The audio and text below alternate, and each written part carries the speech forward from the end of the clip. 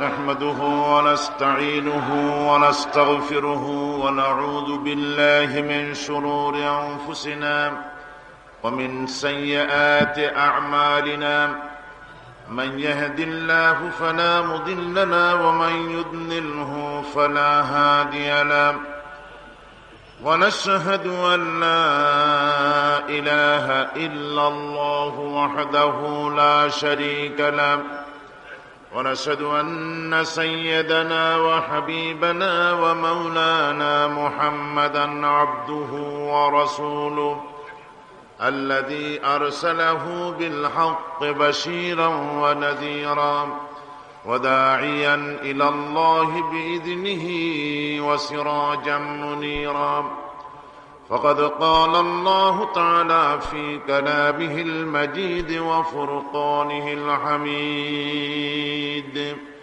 أعوذ بالله من الشيطان الرجيم بسم الله الرحمن الرحيم إن الله وملائكته يصلون على النبي يا أيها الذين آمنوا صلوا عليه وسلموا تسليما آمين ربنا ظلمنا أنفسنا وإن لم تغفر لنا وترحمنا لنكونن من الخاسرين رب العالمين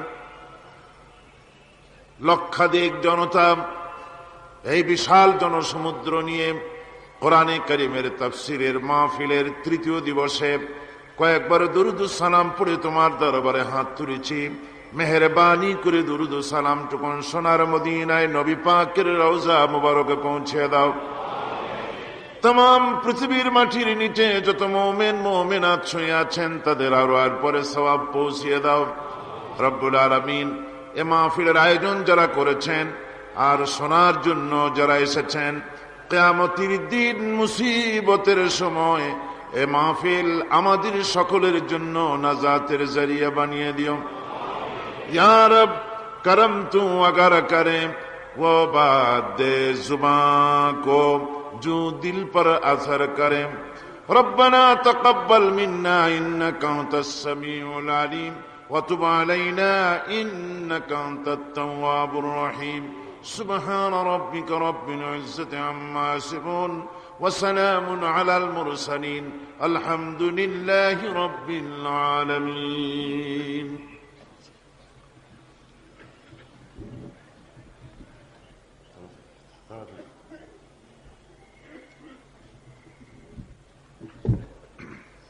मोहतरम जनाब सदर, हजरात उलमाए किराम, सम्मानित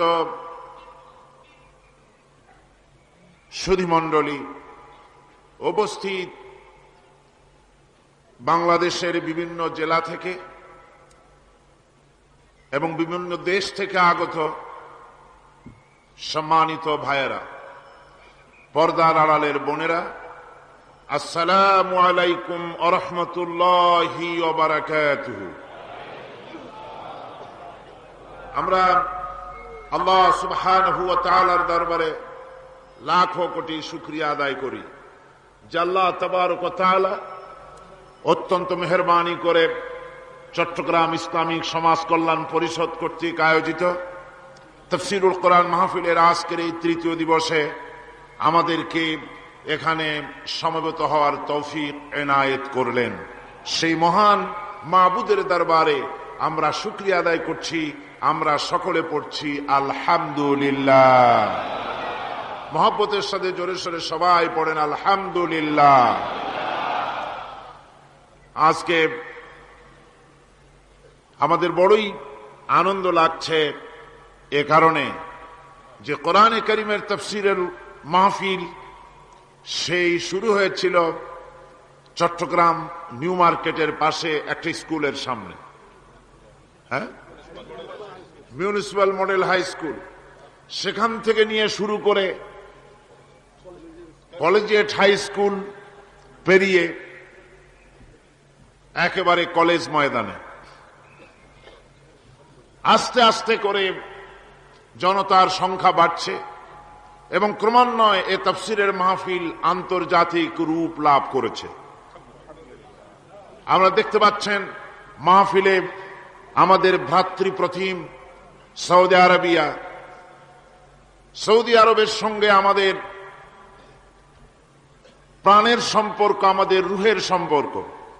তার কারণ সেখানেই অবস্থিত সেই কাবা, যাকে কেন্দ্র করে পৃথিবীর মুসলমানেরা নামাজ আদায় করে থাকেন।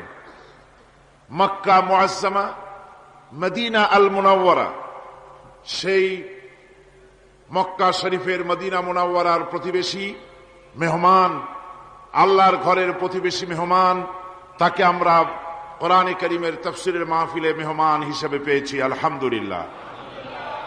এরপরে ভ্রাতৃপ্রতিম দেশ মালয়েশিয়া, পৃথিবীর একটা উল্লেখযোগ্য মুসলিম দেশ, সে দেশের আমাদের বন্ধুদের, আমাদের ভাইদেরকে আমরা পেয়েছি।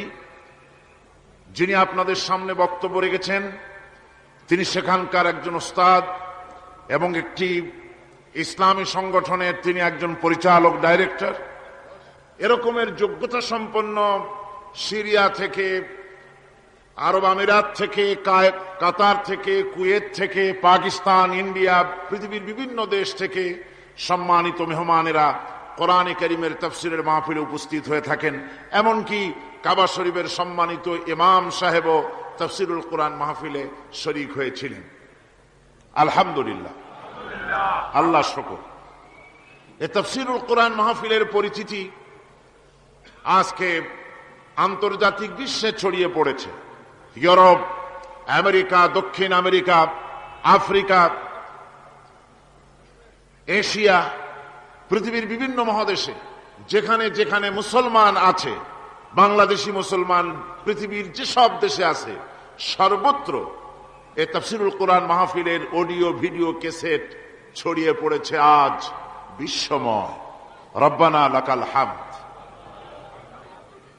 এবং কোরআনে কারীমকে তাফসীরুল কোরআন মাহফিল অডিও ভিডিও ক্যাসেটের মাধ্যমে দেখে অনেক অমুসলিম ইসলাম কবুল করতেছেন, আলহামদুলিল্লাহ।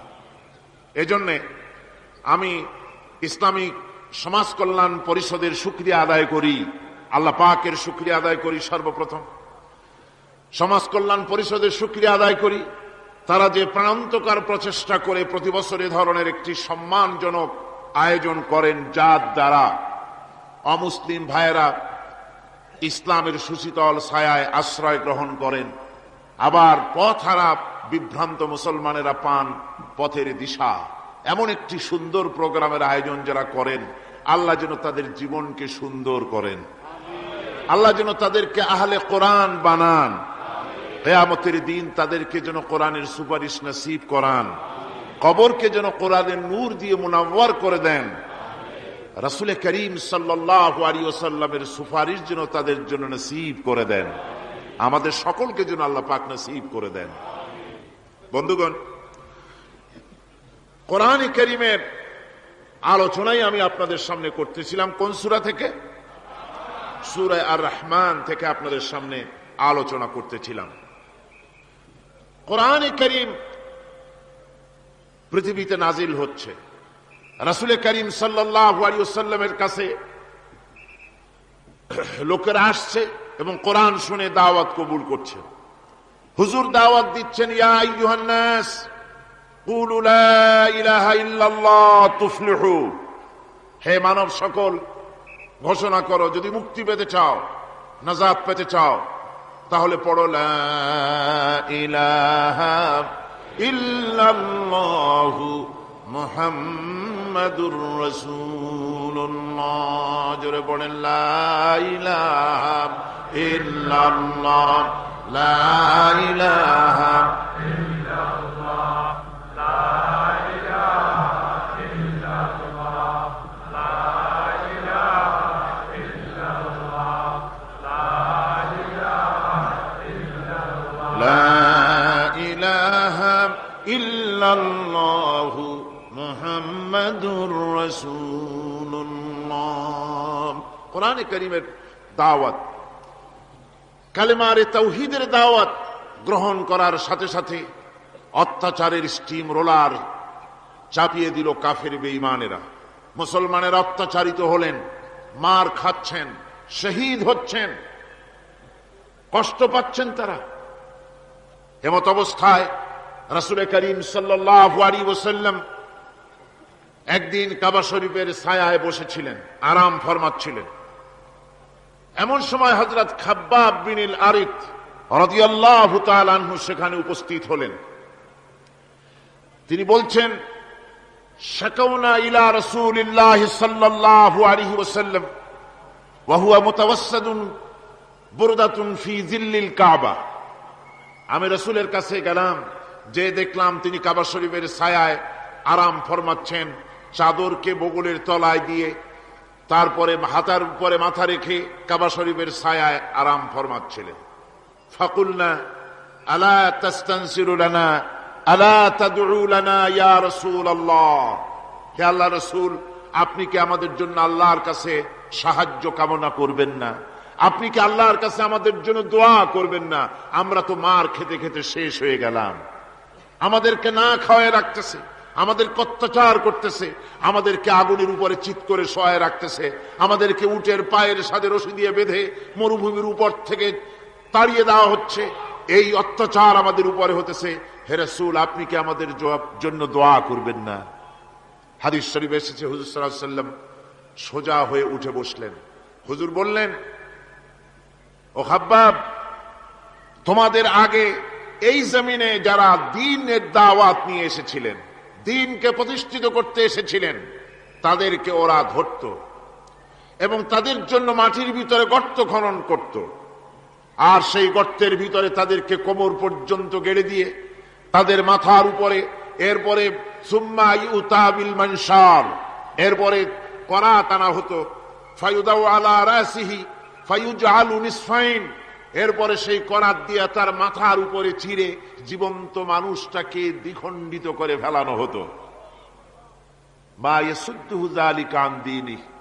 ও খাব্বাব, এই চরম অত্যাচারের পরেও কোন একজন দ্বীনের দায়ী কেউ তার আল্লাহর দ্বীনের রাস্তা থেকে এক চুল পরিমাণ সরিয়ে দিতে পারে নাই।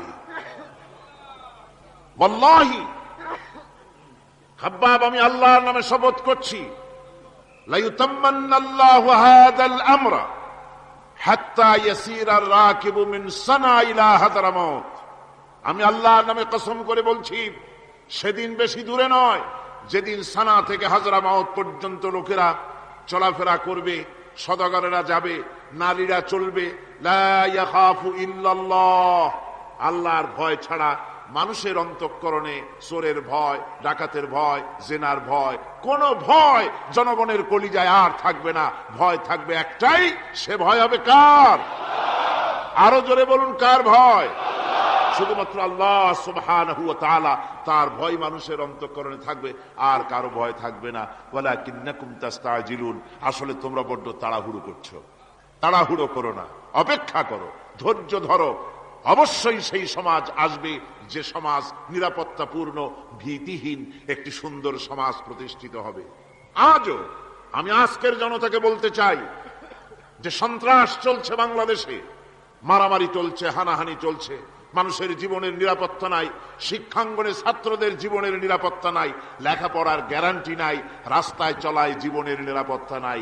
এই যে দুরবস্থা চলছে, সুদ, ঘুষ, জেনা, ব্যভিচার, হত্যা, অসদাচরণ, যা কিছু অমানবিক কার্যক্রম বাংলাদেশে চলছে, এই অবস্থা থাকবে না, এই পরিস্থিতি থাকবে না। এই পরিস্থিতির পরিবর্তন হবেই। এই সমাজ আমরা ভেঙে চুরে চুরমার করে দেব, নতুন এক সমাজ সৃষ্টি করব।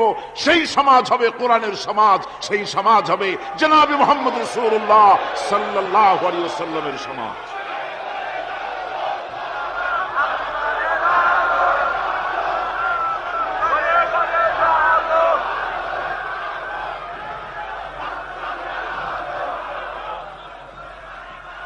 আমার বন্ধুগণ, আসুন কোরআনে কারীম থেকেই আমরা আলোচনা শুরু করি। আল্লাহ রাব্বুল আলামিন যে সূরা আমি আলোচনা করতেছিলাম, এই সূরা তো এক মহাসমুদ্র। পুরা কোরআন শরীফই গোটা কোরআন শরীফকে আমি একটা সমুদ্রের সাথে তুলনা করতে পারি না। কোরআন শরীফকে আটলান্টিক মহাসাগরের সাথে আমি তুলনা করতে পারি না। আটলান্টিক মহাসমুদ্রের মতো কোরআন নয়, বরং কোরআনের এক একটা বিষয় পৃথিবীর সমস্ত সমুদ্র একত্রিত করলেও কোরআনের একটা বিষয়ের সমান হবে না। এত বিশাল কিতাব, আজিম কিতাব আল্লাহ পাক আমাদেরকে দান করেছেন। সুবহানাল্লাহ।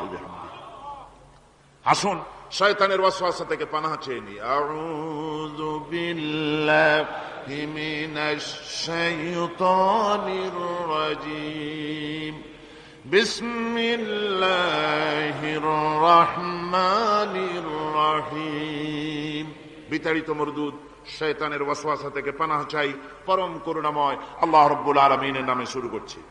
আর রহমানু আল্লামাল কুরআন খালাকাল ইনসানা আল্লামাহুল বায়ান। الشمس والقمر بحسبان والنجم والشجر يسجدان। সাদাকাল্লাহুল আযীম। রহমান যিনি কোরআন শিক্ষা দিয়েছেন, আল্লামাল কোরআন, কোরআন শিক্ষা দিয়েছেন। প্রথম দিন আমি আপনাদের সামনে আলোচনা করেছিলাম আল্লাহ পাকের দয়া। সমগ্র বিশ্ব চলছে যার দয়ার উপরে, যার দয়া না হলে এক মুহূর্ত চলতে পারি না। সেই দয়াময় আল্লাহ রাব্বুল আলামিন বিশ্ববাসীর উপরে শ্রেষ্ঠ দয়া করেছেন, কোরআন শিক্ষা দিয়েছেন। সেই কোরআনের পরিচিতি আমি গতকাল আপনাদের সামনে বলেছি, আজকে বলবো। এই কোরআনে কারীমের নাজিলের উদ্দেশ্য, কোরআনে কারীমের বৈশিষ্ট্য, কোরআনে কারীমের মর্যাদা। কোরআন এক বিশাল, কোরআন যেমন বিশাল তার আলোচনাও তেমন বিশাল। কোরআনে কারীমের বৈশিষ্ট্য হচ্ছে কোরআন গোটা মানব জাতির জন্য সর্বশেষ হেদায়েতের গ্রন্থ আল্লাহর পক্ষ থেকে। আর একটি বাণীও মানুষের জন্য আসবে না। আল্লাহর পক্ষ থেকে মানুষের জন্য আর কোন বাণী আসবে? বলুন, আসবে? আল্লাহর পক্ষ থেকে মানুষের জন্য হেদায়েতের আর কোনো কথা আসবে না। এটাই শেষ কালামে রব্বানি, আখেরি কালাম কোরআনে কারীম। এরপরে আর কোনো বাণী আল্লাহর পক্ষ থেকে আসবে না। প্রচলিত অর্থে আমরা আসমানি কিতাবগুলোকে ধর্মগ্রন্থ বলি। ধর্মগ্রন্থ আমাদের দেশের লোকেরা বলে, এবং এই ধর্মগ্রন্থের আওতায় বেদ, জিন্দাবিস্তা, ত্রিপিটক, বাইবেল ইত্যাদি গুলিকে ধর্মগ্রন্থ বলা হয়। ধর্মগ্রন্থ প্রচলিত অর্থে ধর্মগ্রন্থ বলতে যা বোঝায়, কোরআনে কারীম তেমন কোন প্রচলিত অর্থে ধর্মগ্রন্থ নয়। অন্যান্য ধর্মগ্রন্থগুলি কিছু সদাচরণের কথা বলেছে, বলেছেন অহিংসা পরম ধর্ম, বলা হয়েছে জীব হত্যা মহাপাপ, শত্রুকে ক্ষমা করে দিও, এই জাতীয় কিছু কথাবার্তা, কিছু মিষ্টি মিষ্টি কথাবার্তা ইত্যাদি বলা হয়েছে। এবং পৃথিবী জুড়ে স্থান কাল পাত্র ভেদে তার কোন স্থায়ী আবেদন টিকে থাকে নাই। কোরআন হচ্ছে সেই কিতাব, কোরআন হচ্ছে সেই গ্রন্থ যা প্রচলিত অর্থে ধর্মগ্রন্থ নয়, বরং কোরআন হচ্ছে একটি পূর্ণাঙ্গ জীবন বিধান, যাকে আরবিতে বলা হয় মুকাম্মাল নিজামে হায়াত, যাকে বলা হয় কমপ্লিট কোড অফ লাইফ, যাকে বলা হয় পূর্ণাঙ্গ একটি জীবন বিধান। কোরআন শরীফ এমন কিছু নাই যা কোরআন শরীফের মধ্যে বিধৃত হয়নি। সকল কথা আল্লাহ পাকের মধ্যে বলে দিয়েছেন। একেবারে এ কোরআনে কি নাই, সব আছে। কোরআন শরীফ পিঁপড়া থেকে শুরু করে হাতি পর্যন্ত কোরআনের ভিতরে সন্নিবেশিত করা হয়েছে। পিঁপড়ার নামে একটা সূরা আছে না? নাম কি? সূরার নাম। আবার হাতির নামেও একটা সূরা আছে, নাম কি? সূরা ফিল। লোহার নামে সূরা আছে, মাকড়সার নামে সূরা আছে, মৌমাছির নামে সূরা আছে, মানুষের নামেও সূরা আছে। মানুষের ভেতরে দুটো শ্রেণী, পুরুষ এবং নারী, মহিলাদের কেউ বাদ দেওয়া হয় নাই, তাদের জন্য একটা সূরা আছে, নাম কি? তাহলে পিঁপড়া থেকে শুরু করে হাতি আর মানুষ, তার প্রয়োজনীয় যা কিছু সব কিছুকে আল্লাহ পাক কোরআনে কারীমের মধ্যে সন্নিবেশিত করে দিয়েছেন। আমি অনেকবার এই কথা বলেছি, এটা কোনো কোরআন হাদিসের কথা নয়, এটা আমার ধারণার কথা, কোরআন হাদিসের কথা নয়। যেমন কোরআন শরীফের শুরু হয়েছে বিসমিল্লাহ দিয়ে। কি দিয়ে শুরু হয়েছে? বিসমিল্লাহ দিয়ে। প্রথম অক্ষরটা কি? বা। আর শেষ হয়েছে মিনাল জিন্নাতি ওয়ান নাস, শেষের অক্ষর কি? সিন। তাহলে কোরআনের প্রথম অক্ষর বা আর শেষের অক্ষর সিন, দুইটাকে জুড়ে দিলে কি হয়? বাস। আমার কাছে মনে হয় যেন কোরআনে কারীমের ভিতরে আল্লাহ রাব্বুল আলামিন পৃথিবীবাসীদের জন্য যা কিছু প্রয়োজন সবকিছু সন্নিবেশিত করে দিয়েছেন। শুরু করলেন বা দিয়া, শেষ করলেন সিন দিয়া, বাস করে দিলেন যেন বলা হলো, পৃথিবীর মানুষেরা তোমাদের জন্য কিয়ামত পর্যন্ত যা কিছু দরকার সবগুলি আমি আল্লাহ রাব্বুল আলামিন কোরআনের মধ্যে ভরে দিয়েছি। বাস হয়ে গেছে, আর কিছুর প্রয়োজন নাই, আর কিছু প্রয়োজন নাই, সব আমি কোরআনে কারীমের ভেতরে সন্নিবেশিত করে দিয়েছি। সুতরাং কোরআনে কারীমের এই বৈশিষ্ট্য যে অন্য ধর্মগ্রন্থের মতো কোরআন শরীফ নাম সর্বস্ব একটি ধর্মগ্রন্থ নয়, এর মধ্যে রয়েছে মানুষের প্রয়োজনীয় সবকিছু।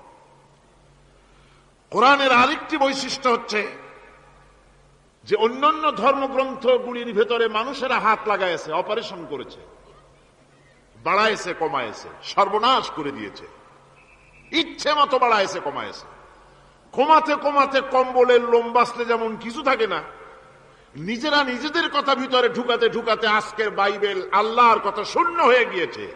বর্তমান পৃথিবীতে লুক, যোহন, মার্ক, মথি, scripture, new testament, old testament, খ্রিস্টানদের ধর্মগ্রন্থ বলতে যা বুঝায়, এই পুরা ধর্মগ্রন্থ তাদের এই কিতাবগুলির ভিতরে আল্লাহ রাব্বুল আলামিনের একটি কথা নাই, সব তারা শেষ করে ফেলেছে। কোরআন এক্ষেত্রে ব্যতিক্রম। এ কোরআন একমাত্র কিতাব যা আজ পর্যন্ত অকৃত্রিম এবং অবিকৃত অবস্থায় বিশ্ব মানব সভ্যতার সামনে বিজয় গৌরব নিয়ে দেদীপ্যমান হয়ে আছে দ্বীপ্রহরের সূর্যের মতো, যার ভিতরে কোনো ভুল নাই, যার ভেতরে কোনো ত্রুটি নাই। কোরআনে কারীম তার আরেকটি বৈশিষ্ট্য হচ্ছে কোরআন একমাত্র গ্রন্থ যার ভাষা এবং সাহিত্য 1400 বছর ধরে এর ভিতরে কোনো কৃত্রিমতা ঘটেনি। আরবি ভাষা এবং সাহিত্যের সর্বোৎকৃষ্ট নমুনা হিসাবে কোরআন শরীফ টিকে আছে। পৃথিবীর কত ভাষা শেষ হয়ে গিয়েছে, কত ভাষা জন্মগ্রহণ করেছে আর মরে গেছে তার ঠিক নাই। ভাষার উন্নতি যত হচ্ছে, কোরআনে কারীম সমস্ত ভাষা এবং সাহিত্যের মানকে উতরে গিয়ে এমন এক জায়গায় কোরআনের ভাষা সাহিত্য পৌঁছে গেছে যাকে স্পর্শ করা পৃথিবীর কোন ভাষার পক্ষে সম্ভব নয়। কোরআন এক জীবিত ভাষা, জীবন্ত ভাষা। কোরআন আরবি ভাষা, পৃথিবীর অন্তত 38টি দেশের রাষ্ট্রভাষা, স্টেট ল্যাঙ্গুয়েজ আরবি ভাষা। এই আরবি ভাষা আল্লাহ পাক এই কোরআন নাযিল করেছেন, এর মজা ফুরায় না, এর সাহিত্যের মান ফুরায় না। এটা হচ্ছে কোরআনে কারীমের আরেকটি বৈশিষ্ট্য। কোরআনে কারীমের অন্যান্য বৈশিষ্ট্যের ভেতরে আরেকটি বৈশিষ্ট্য হচ্ছে যে এ কোরআনে কারীম একমাত্র কিতাব যেই কিতাবের ভেতরে রয়েছে কোরআনের অনুসারী তাদের নাম এবং কোরআনের অনুসারী তাদের ধর্মের নাম গ্রন্থের ভিতরে আছে, যা অন্য কোন কিতাবের মধ্যে নাই। সেটা হচ্ছে আমরা যে মুসলমান তা কোথায় পেলাম? আমরা যে মুসলমান এই পরিচিতি কোথায় পেলাম? হুয়া সাম্মাকুমুল মুসলিমিন, এই মুসলমান নাম আল্লাহ কোরআন শরীফে ব্যবহার করেছেন। তিনি আমাদের নাম দিয়েছেন, আমরা মুসলমান। আমরা কি মুসলমান? আমাদের নাম এই কিতাবের মধ্যে রয়েছে। আমাদের জীবন ব্যবস্থার নাম, ধর্মের নামও ইন্নাদ-দীনা ইনদাল্লাহিল ইসলাম।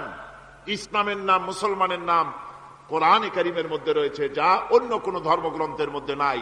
হিন্দু, খ্রিস্টান, বৌদ্ধ এ সমস্ত নাম তাদের নিজেদের বানানো নাম, তাদের ধর্মগ্রন্থের ভিতরে সব নামের কোনো পাত্তা নাই।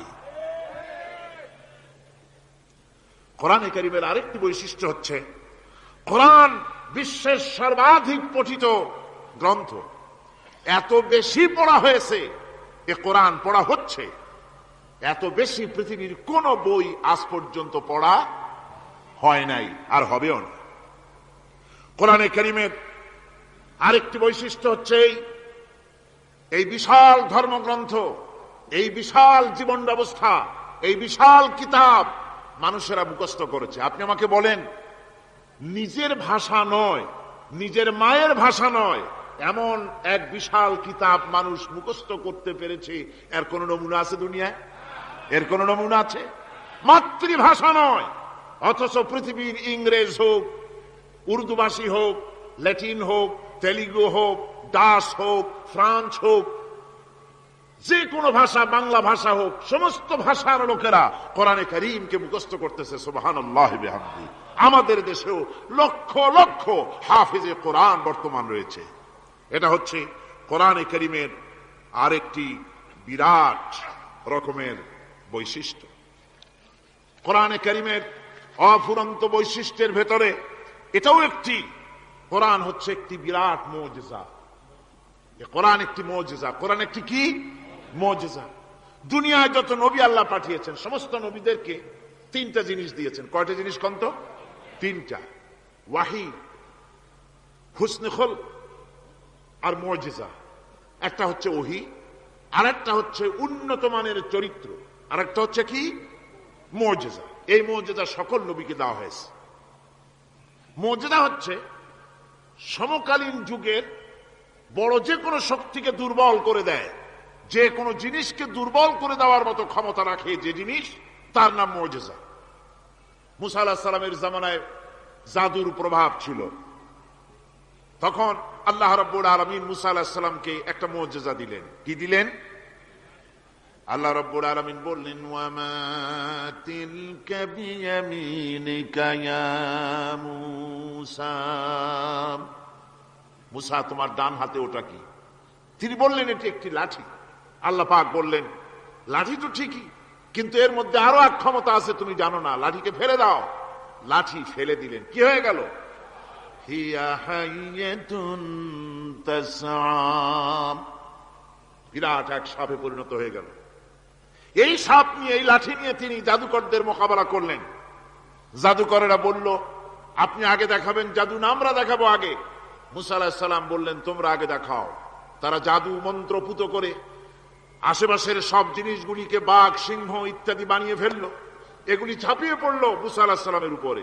ক্ষণিক সময়ের জন্য মুসা আলাইহিস সালাম ঘাবড়ে গেলেন। আল্লাহ রাব্বুল আলামিন হযরতে মুসাকে ডেকে বললেন, মুসা রে, ভয় পাওয়ার কোনো কারণ নাই। প্রতিষ্ঠিত একটি সরকারের বিরুদ্ধে তোমাকে নামায় দিয়া ময়দানে তোমাকে আমি একা ছেড়ে দেই নাই। আমি আল্লাহ রাব্বুল আলামিন তোমার সাথে আছি। হাতের লাঠি ছেড়ে দাও। মুসা আলাইহিস সালাম লাঠি ছেড়ে দিলেন। লাঠি সাপ হয়ে গেল। হা করলো। জাদুকরদের তৈরি করা সমস্ত বাঘ, সিংহ, সাপ মুসা আলাইহিস সালামের লাঠি মার্কা সাপের পেটের মধ্যে গিয়া ঢুকলো। এটা ছিল মুসা আলাইহিস সালামের মুজিজা। হযরত দাউদ আলাইহিস সালামের মুজিজা ছিল, আল্লাহ রাব্বুল আলামিন তাকে মুজিজা দিয়েছিলেন, গলার সুন্দর আওয়াজ দিয়েছিলেন। তিনি যখন জাব্বুর শরীফ তেলাওয়াত করতেন, উড়ন্ত পাখিরা ওড়া বন্ধ করে চতুর্দিকে বসে আল্লাহর কালাম শুনত। তিনি লোহা দিয়ে অস্ত্র তৈরি করতেন। অস্ত্র বানাবার সময় আগুন দিয়ে লোহা পোড়ায় অস্ত্র বানাতে হয়। দাউদ আলাইহিস সালামের তার প্রয়োজন ছিল না। তিনি যখন লোহা হাতির ভিতরে নিয়ে চাপ দিতেন, লোহা পানি হয়ে আঙ্গুলের ফাঁক দিয়ে গলে পড়ে যেত। এটা ছিল তার মুজিজা। হযরত সুলাইমান, আল্লাহ রাব্বুল আলামিন তাকে মুজিজা দান করলেন। কোরআনে কারীমের ভিতরে রব্বুল আলামিন বলেন, হযরত সুলাইমান আলাইহিস সালাম সকাল বেলায় বিনা মেশিনে, বিনা ইঞ্জিনে তক্তার উপরে বসে যেতেন। তক্তা 1 মাসের পথ অতিক্রম করত। আবার সন্ধ্যা বেলায় বসতেন, এই তক্তা আর 1 মাসের পথ অতিক্রম করে যেত। ঈসা আলাইহিস সালামের মুজিজা ছিল জন্মান্ধের চোখের উপরে হাত বুলিয়ে দিতেন, সঙ্গে সঙ্গে চোখ ভালো হয়ে যেত। কুষ্ঠব্যাধিগ্রস্ত লোকের গায়ে হাত বুলাতেন, সঙ্গে সঙ্গে কুষ্ঠব্যাধি ভালো হয়ে যেত। এই হলো তাদের মুজিজা। পয়গম্বরেরা বিদায় হয়ে গেলেন, মুজিজা বিদায় হয়ে গেল। দাউদ আলাইহিস সালাম বিদায় হলেন, মুজিজার সাথে নিয়ে গেলেন। তার উম্মতেরা ওই লোহাগুলি আর কেউ গলাতে পারে নাই, আজও কেউ গলাতে পারে না, হাত দিয়া চেপে ধরে। সুলাইমান আলাইহিস সালাম দুনিয়া থেকে বিদায় হয়ে গেছেন, মুজিজা নিয়ে কবরে চলে গেছেন। আজ আর তার অনুসারীরা অথবা দুনিয়ার কোন মানুষ বিনা ইঞ্জিনে তক্তায় বসে আর হাওয়ায় উঠতে পারবে না। মুসা আলাইহিস সালাম বিদায় হলেন, লাঠির মুজিজা চলে গেল। তার উম্মতেরা, তার অনুসারীরা কিয়ামত পর্যন্ত যদি 1000 চেষ্টা চালায়, লাঠিকে আর কোনদিন সাপে পরিণত করতে পারবে না। ঈসা আলাইহিস সালাম আল্লাহ রাব্বুল আলামিন তাকে উঠায় নিলেন, মুজিজা তিনি সাথে নিয়ে গেলেন। আজ তার কোটি কোটি, শত শত কোটি উম্মতেরা দুনিয়ায় যারা তার উম্মত দাবি করে, খ্রিস্টানেরা, হাজারো যদি চেষ্টা চালায়, তবুও জন্মান্ধের চোখের উপরে হাত বুলিয়ে চোখ আর ভালো করতে পারবে না। কুষ্ঠব্যাধিগ্রস্ত লোকের গায়ে হাত বুলিয়ে কুষ্ঠব্যাধি ভালো করতে পারবে না। তার মানে হলো নবীরা যে যা যত মুজিজা পেয়েছিলেন, জীবদ্দশায় মুজিজা কাজে লেগেছে, দুনিয়া থেকে বিদায় হয়েছেন, মুজিজার সাথে নিয়ে গেছেন। কিন্তু আপনার আমার নবী, বিশ্ব নবী জনাব মুহাম্মদ রাসূলুল্লাহ সাল্লাল্লাহু আলাইহি ওয়াসাল্লামের কাছে আল্লাহ রাব্বুল আলামিন তাকে যত মুজিজা দিয়েছিলেন, 3000-এর উপরে আল্লাহর নবীর মুজিজা ঘটেছিল 23 বছরের নবুয়তের জীবনে। তার মধ্যে শ্রেষ্ঠ মুজিজা হতেছে কোরআন মাজিদ। আল্লাহ নবী বিদায় হয়ে গেলেন, মুজিজা সাথে নিয়ে যান নাই, মুজিজা রেখে গেলেন দুনিয়ায়। কিয়ামত পর্যন্ত দুনিয়াবাসী, নবীর উম্মতেরা কোরআনের মুজিজা ব্যবহার করতে পারবে। কোরআনে কারীম রাসূল কারীম সাল্লাল্লাহু আলাইহি সাল্লামের জীবনের শ্রেষ্ঠ মুজিজা। মানুষ পাগল হয়ে গেছে কোরআন শুনে। সুতরাং কোরআনের বৈশিষ্ট্য সকল দিক থেকে এক অপূর্ব একটি কিতাবে পরিণত করেছে, যা মানুষকে চিরকাল বিস্ময় হতবাক করে দিয়েছে। কোরআনের আরেকটি বৈশিষ্ট্য হচ্ছে, এই কোরআন এক সময় নাজিল হয় নাই। 30 পারা কোরআন শরীফ একসাথে নাজিল হয়েছে না, কোরআন নাজিল হয়েছে আস্তে আস্তে, ধীরে ধীরে। কত বছর লাগলো? 23 বছরেরও কিছু বেশি সময় ধরে কোরআন ধীরে ধীরে রাসূল করিম সাল্লাল্লাহু আলাইহি ওয়াসাল্লামের কাছে অবতীর্ণ হয়েছে। এমনটি আর কোন কিতাব হয়নি, যা আর কোন ধর্মগ্রন্থ যারা অন্যরা দাবি করে, এরকম হয়নি। কোরআনে কারীমের আরেকটি বৈশিষ্ট্য হচ্ছে, যখন কাগজ ছিল না, ছাপাখানা ছিল না, এমনকি টেপ রেকর্ডার ছিল না, তখনকার নাজিলকৃত কিতাব যেভাবে নাজিল হয়েছিল সেইভাবে আজ পর্যন্ত অবিকল টিকে আছে, টিকে থাকবে ইলা ইয়াউমিল কিয়ামা। কিয়ামত পর্যন্ত কোরআনে কারীমের এই অকৃত্রিম, অবিকৃত অবস্থায় কোরআনে কারীমের এই শান, এই বরকত টিকে থাকবে। এই জন্য কোরআন শরীফ হচ্ছে এই পৃথিবীর মহাবিশ্বের মহাবিস্ময়। কোরআন হচ্ছে পৃথিবীর মহাবিশ্বের মহাবিস্ময়। এর মর্যাদা সম্পর্কে রাসূল করিম সাল্লাল্লাহু আলাইহি ওয়াসাল্লাম বলেছেন, ওয়ান উসমান রাদিয়াল্লাহু তাআলা আনহু আন্নাহু ক্বাল ক্বাল রাসূলুল্লাহ সাল্লাল্লাহু আলাইহি ওয়াসাল্লাম খায়রুকুম মান তাআল্লামাল কুরআন ওয়া আল্লামাহু, রাওয়াহুল বুখারী। আল্লাহর নবী বলেন, তোমাদের মধ্যে সর্বোত্তম ব্যক্তি সেই, তোমাদের ভিতরে ভালো ব্যক্তি, উত্তম ব্যক্তি সেই যে ব্যক্তি নিজে কোরআন শেখে আর অন্যকে শেখায়। কোরআন যে শেখে আর অন্যকে যে শিখায়, সেই ব্যক্তি হলো তোমাদের মধ্যে সর্বোত্তম ব্যক্তি, ভালো ব্যক্তি। সুবহানাল্লাহ পড়েন। কোরআনে কারীমের এই মর্যাদা সম্পর্কে রাসূল করিম সাল্লাল্লাহু আলাইহি ওয়াসাল্লাম বলেছেন, দুই ব্যক্তিকে, দুই শ্রেণীর লোককে ঈর্ষা করা যায়। অমুকে বিরাট বাড়ি করেছে, সে বাড়ি থেকে হিংসা হয়, আমি ওরকম বাড়ি করব, অমুকের মতো নেতা হব, অমুকের মতো বড় লোক হতে হবে। পরশ্রী কাতরতা অথবা ঈর্ষা করা, এরকমের ঈর্ষা করা জায়েজ নাই। রাসূলুল্লাহ বলেছেন, দুই ব্যক্তির সঙ্গে ঈর্ষা করা যায়। عن ابن عمر رضي الله تعالى عنه أنه قال قال رسول الله صلى الله عليه وسلم لا حسد إلا على الاثنين দুই ব্যক্তি ছাড়া অন্য কারো সাথে হিংসা করা যায় না, রিস্ক করা যায় না। কোন কোন ব্যক্তি? রাজুলুন আতাহুল্লাহুল কুরআন ফাহুয়া ইয়াকুমু বিহি আনা আল-লাইলি ওয়া আনা আন-নাহার, ওই ব্যক্তির সঙ্গে ঈর্ষা করা যায়, হিংসা করা যায় যে ব্যক্তিকে আল্লাহ পাক কোরআনের ইলম দান করেছেন, সে ব্যক্তি দিন রাত কোরআন তেলাওয়াত করে, কোরআনের উপরে আমল করে, কোরআনের উপরে থাকে, মানুষকে কোরআনের দাওয়াত দেয়। ওই লোকের সাথে ঈর্ষা করা দরকার যে তার মতো হতে চায়। ওয়ারাজুলুন আতাহুল্লাহু মালান ফাহুয়া ইউনফিকু মিনহু আনা আল-লাইলি ওয়া আনা আন-নাহার, মুত্তাফাকুন আলাইহি, বুখারী মুসলিমের হাদিস। রাসূলুল্লাহ বলছেন অন্য আরেক ব্যক্তি হচ্ছে যে ব্যক্তিকে আল্লাহ পাক মাল দিয়েছেন, সম্পদ দিয়েছেন, ওই ব্যক্তি তার মাল আর সম্পদকে দিন রাত দুহাতে আল্লাহর রাস্তায় খরচ করে, তার মতো হওয়ার জন্য তার সাথে ঈর্ষা করা যেতে পারে। আমার বন্ধুগণ, এই কোরআন হচ্ছে এমন এক কিতাব যে কোরআনকে নিয়ে যারা অগ্রসর হয় আল্লাহ তাদেরকে বাড়ায় দেন, আর কোরআনের সাথে যারা হিংসা করে, বিদ্বেষ করে, আল্লাহ তাদেরকে অধঃপাতিত করে দেন। عن عمر بن الخطاب رضي الله تعالى عنه أنه قال قال رسول الله صلى الله عليه وسلم إن الله يرفع بهذا الكتاب أقواما ويضع به آخرين رواه مسلم। হযরত উমর রাদিয়াল্লাহু তাআলা আনহু বলছেন যে আল্লাহ পাক এই কোরআনের সাহায্যে এক শ্রেণীর লোককে প্রতিষ্ঠিত করবেন দুনিয়ার বুকে, এবং আখিরাতেও আর এক শ্রেণীর লোককে করবেন অধঃপাতিত।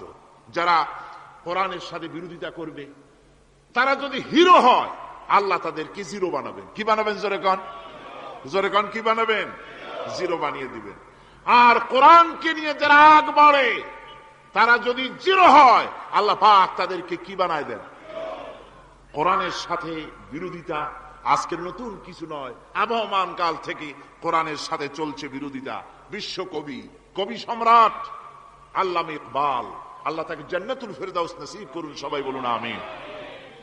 আল্লামা ইকবাল বলেছেন, সতীজা কর রহা হ্যায় আসল সে তাইমরোজ, সতীজা কর রহা হ্যায় असल से ताइमरोज, चरागे मुस्तफा भी से शरारे बुलहबीस। মোহাম্মদ সাল্লাল্লাহু আলাইহি ওয়াসাল্লামের দ্বীপ শিকার সাথে, আল্লাহর দ্বীনের সাথে আবু জাহাল, আবু লাহাবের অগ্নিস্ফুলিঙ্গের সংঘর্ষ আবহমান কাল থেকে লেগে এসেছে, কিন্তু ওদের এই অগ্নিস্ফুলিঙ্গের টক্কর লেগে মোহাম্মদ সাল্লাল্লাহু আলাইহি ওয়াসাল্লামের টিম টিম করে জ্বলে ওঠা এই প্রদীপটি প্রচন্ড ঝোড়ো হাওয়ার মুখে, টর্নেডো আর গর্কির মুখে নিভে যায়নি, জ্বলছে, জ্বলবে কিয়ামত পর্যন্ত। এটাকে নিভাবার ক্ষমতা বিশ্বের কোনো মানুষের নাই। ফু দিয়ে কেউ যদি নিভাতে চায়, চেহারা শুদ্ধ, মাথা শুদ্ধ, পুড়ে ছাই হয়ে যাবে, কোরআনের আলোকে নির্বাপিত করতে পারবে না।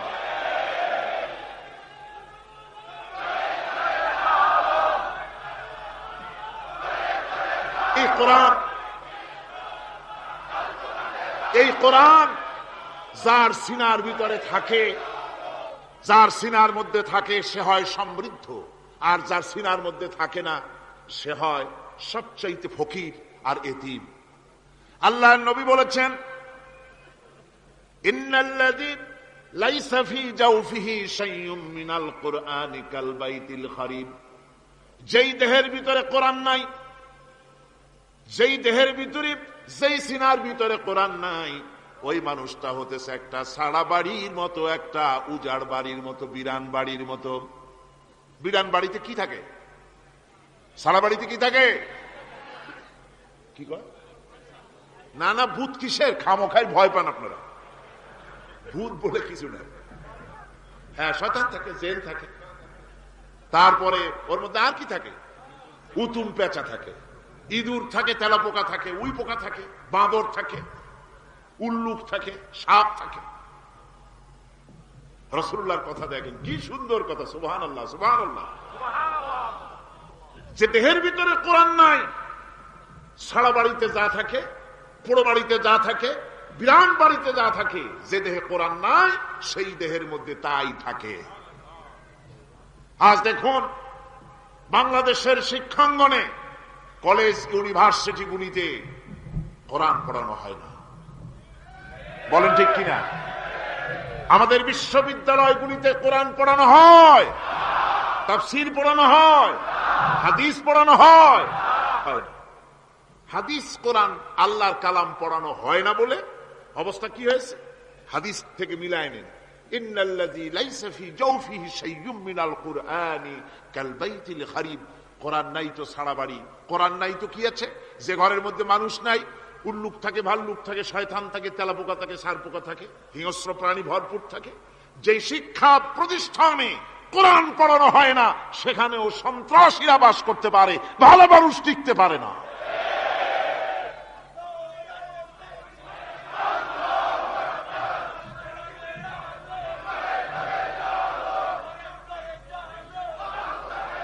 এই জন্য কোরআন যেখানে পড়া হয় না সেটা কবরের তুল্য, কোরআন যেখানে তেলাওয়াত হয় না সেটা কিসের তুল্য? কবরের তুল্য। আল্লাহর নবী বলেছেন, আন আবি হুরায়রা রাদিয়াল্লাহু তাআলা আনহু আন্নাহু ক্বাল ক্বালা রাসূলুল্লাহ সাল্লাল্লাহু আলাইহি ওয়াসাল্লাম লা তাজআলু বুয়ুতাকুম মাকাবির, রাওয়াহু মুসলিম। আল্লাহর নবী বলেন, তোমাদের ঘরগুলিকে তোমরা কবর বানায়ো না। অর্থাৎ যে ঘরের মধ্যে কোরআনে কারীম তেলাওয়াত হয় না সেটা কবরের সমতুল্য, কবরের সমতুল্য। আগে আমাদের ঘর সমূহে যখন ছোট ছিলাম তখন দেখতাম ঘরে ঘরে কোরআন তেলাওয়াত হতো, ঠিক না? প্রত্যেকটা ঘরের জানালা দিয়া সকালবেলায় আওয়াজ আসতো, আউযু বিল্লাহি মিনাশ শাইতানির রাজীম, বিসমিল্লাহির রহমানির রহিম। তেলাওয়াতের আওয়াজ ভেসে আসতো। আজ আর এই অবস্থা নাই। আজ ভদ্রলোকের বাড়ির সামনে দিয়ে হেঁটে যাবেন, সকালবেলা কিসের তেলাওয়াত? জনমের ঘুম ঘুমায়, পাইকারি দরে ঘুমায়, ফজরের নামাজ নাই। শহরের অবস্থা, অধিকাংশ বাড়িতে ফজরের নামাজ হয় না। ডিসেন্টিনার মাধ্যমে, আগে তো ছিল শুধু বাংলাদেশের ছবি, ডিসেন্টিনার মাধ্যমে সারা পৃথিবীর শয়তানি আর বদমাশি ঘরে বসে গেলা যায়। উপকারিতা এবং অপকারিতা দুটোই আছে। নিউজ দেখা যায়, সাথে সাথে আবার নিউজের সাথে আরো বাজে কিছু দেখা যায়। এগুলো দেখতে দেখতে রাত শেষ হয়ে আসে, ঘুমায় জনমের মতো, এক ঘুমে বেলা 9টা আর 10টা। কিসের ফজরের নামাজ আর কি এর কোরআন শরীফ তেলাওয়াত করে। এরপরে উঠলো 9টা 10টার সময়, উঠে তারপরে গানের মাস্টার এসে গেছে। তখন ইতিমধ্যেই গানের মাস্টার এসে গেছেন। কি দুর্ভাগ্যজনক সত্য কথা, ইংরেজি যে টিচার পড়ান, অঙ্ক যে টিচার করান, সপ্তাহে 3 ঘন্টা পড়াবেন, বেতন 2500 টাকা। আর প্রতিদিন সকালবেলা এসে যদি কোনো মুসলমান কোন একজন মৌলভী সাহেব, হাফেজ সাহেবকে রাখেন কোরআন তেলাওয়াত করাবার জন্য, কোরআন পড়াবার জন্য সন্তানকে, প্রতিদিন আসতে হবে, প্রতিদিন 2 ঘন্টা পড়াতে হবে, আর মাসের শেষে বেতন 500 টাকা। কোরআনে কারীমের সাথে এই এই আচরণ। ও, আমি বেশি বলে ফেলেছি। যাদের অভিজ্ঞতা আছে তারা বলছেন 200 টাকা। এরপরে অঙ্ক ইংরেজি তো কাজে লাগে, ভালো কথা। তারপরে গানের মাস্টার আসছেন, তিনি শেখাবেন কি? রবীন্দ্রসঙ্গীতের প্যানপ্যানানি, যা শুনলে পরে কানে ময়লা জমে যেতে পারে, যে গান শুনলে জীবিত মানুষ মৃত্যু হয়ে যায়। নজরুলের কথা শেখানো হবে না, তাহলে সেটা হবে সাম্প্রদায়িকতা। গানের মাস্টারকে, নাচের মাস্টারকে 5,000 টাকা, 10,000 টাকা পর্যন্ত বেতন দেওয়া হয়। এ জাতির জন্য আল্লাহর রহমত কেমনে আসবে? কি কারণে আসবে? কোরআনের সাথে এই বেয়াদবি আমরা করেছি। ঘরগুলিকে, আজকে আমাদের ঘরগুলিকে আমরা কবরস্থানে পরিণত করে দিয়েছি। কোরআন তেলাওয়াত হচ্ছে না। আমার বন্ধুগণ, কোরআন তেলাওয়াত করুন, বেশি বেশি তেলাওয়াত করুন, ঘরকে জীবিত করুন, সন্তানকে তেলাওয়াত করান, আপনি নিজেও তেলাওয়াত করেন। কোরআনে কারীম যারা তেলাওয়াত করবেন তাদের সম্পর্কে আল্লাহর নবী বলেন, মান ক্বারাআল কুরআনা ফাস্তাযহারাহু ফাহাল্লা হালালাহু ওয়া হাররামা হারামাহু আদখালাহুল্লাহুল জান্নাহ। আল্লাহর নবী বলেন, যে ব্যক্তি কোরআন শরীফ তেলাওয়াত করবে এবং কোরআনের হালাল অনুযায়ী হালালকে মেনে চলবে, হারাম অনুযায়ী হারাম থেকে ফিরে থাকবে, এরকম কোরআনের উপরে যে তেলাওয়াত করবে আর আমল করবে, আল্লাহ রাব্বুল আলামিন কিয়ামতের দিন তাকে জান্নাতের ভিতরে প্রবেশ করাবেন। শুধু বেহেশতে যাবে না, ওয়া শাফাহু ফি আশরাতিন মিন আহলি বাইতিহি কুল্লুহুম কাদ ওয়াজাবাত লাহুন নার। নবীজি বলেন, এই কোরআনে কারীমের বরকতে কিয়ামতের দিন ওই ব্যক্তি তার রক্ত সম্পর্কিত 10 জন আত্মীয়র ব্যাপারে সুপারিশ করার জন্য তৌফিক পাবে আল্লাহর দরবারে। এমন 10 ব্যক্তি, যেই 10 ব্যক্তির জন্য হিসাবের পরে জাহান্নাম ওয়াজিব হয়ে গিয়েছিল, এমন 10 ব্যক্তি সম্পর্কে কোরআনের তেলাওয়াতকারী আর আমলকারী আল্লাহর দরবারে সুপারিশ করার জন্য পারমিশন পাবেন। এমন নিয়ামত, সেই নিয়ামত থেকে আমরা বঞ্চিত হয়ে যাচ্ছি। আমি বলি না যে আপনারা কলেজ ইউনিভার্সিটিতে ছেলেদের পড়তে দিবেন না, আমি তা বলি না। তারা কলেজ ইউনিভার্সিটিতে বিলক্ষণ পড়াশোনা করুক, কিন্তু তাদেরকে কোরআন শরীফ শিখান। লক্ষ লক্ষ টাকা খরচ করলেন ছেলের পেছনে, কিন্তু কোরআন শিখালেন না। আপনি মরে গেলে আপনার জানাজাটা পড়বে, এ তৌফিকও সে পেল না। জানাজার ইমামতি তো দূরের কথা, জানাজার নিয়ত জানে না, পাক পবিত্রতা জানে না। বাপ মরে গেছে, সে তখন ছিল মার্কেটে, শুনলো বাপ মরছে, তাড়াতাড়ি জানাজায় শরীক হতে হবে। প্যান্টও পাক নাই, যেহেতু পেশাবের যখন বেগ এসেছিল দেওয়ালের পাশে দাঁড়াইয়া কাম সারছে, দোয়া মোছার কাম নাই, মাথায় টুপি নাই, নাক মোছা রুমাল ছিল পকেটে, রুমালটা মাথায় দিয়া দাঁড়ায় গেল, আল্লাহু আকবার। বাপের কপালে যা আছে তাই হোক। তারপরে বাপ মরে গেছে, কান্না শুরু করেছে। যেদিন মরছে সেদিন কাঁদতেছে, পরের দিনও একটু মুখ মলিন কান্দে। নাম বল্টু মিয়া। তার আবার এক বন্ধু আছে, তার নাম শান্টু মিয়া।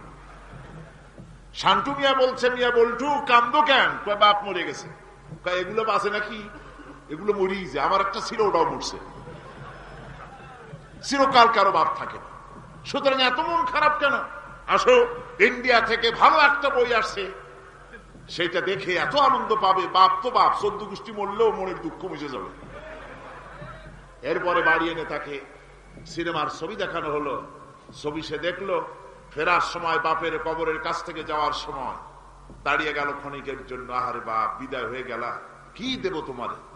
কিছু তো নাই আমার কাছে, তাই সারা রাত ধরে যা কিছু দেখলাম এগুলি তোমার আমল নামায় দিয়ে গেলাম। জোরে কর নাউযুবিল্লাহ। আমি সমস্ত পিতাদেরকে বলতে চাই, সন্তানদেরকে কোরআন শিখান, কাজে লাগবে। কোরআন শিখালে কাজে লাগবে। কোরআন শরীফ মুখস্থ করে, বেশি করে মুখস্থ করেন কোরআনে কারীম, আপনার ফায়দা হবে। হযরত ওমর রাদিয়াল্লাহু তাআলা আনহু বর্ণনা করছেন যে রাসূল কারীম সাল্লাল্লাহু আলাইহি ওয়াসাল্লাম বলেছেন, ইউকালু লিসাহিবিল কুরআনি ইকরা ওয়ারাত্তিল কামা কুনতা তুরাত্তিলু ফিদ দুনিয়া। কিয়ামতের দিন জান্নাতীদেরকে, বেহেশতীদেরকে আল্লাহ রাব্বুল আলামিন বলবেন, কোরআন শরীফ তেলাওয়াত করো আর উপরের দিকে উঠতে থাকো। কোরআনে যেভাবে দুনিয়ার বুকে কোরআনে কারীম তুমি মুখস্থ করেছিলে, ধীরে ধীরে তেলাওয়াত করতে, ওইভাবে ধীরে ধীরে কোরআন তেলাওয়াত করো আর উপরের দিকে উঠতে থাকো। আল্লাহ পাক বলতে থাকবেন, উপরের দিকে ওঠো, তেলাওয়াত করো আর ওঠো। উঠতে উঠতে যেই জায়গা গিয়ে তোমার তেলাওয়াত শেষ হয়ে যাবে, জান্নাতের ওই জায়গাটা তোমার জন্য বরাদ্দ হবে। আবু দাউদ শরীফের হাদিস। জান্নাতের ওই জায়গাটা তোমার জন্য বরাদ্দ হবে।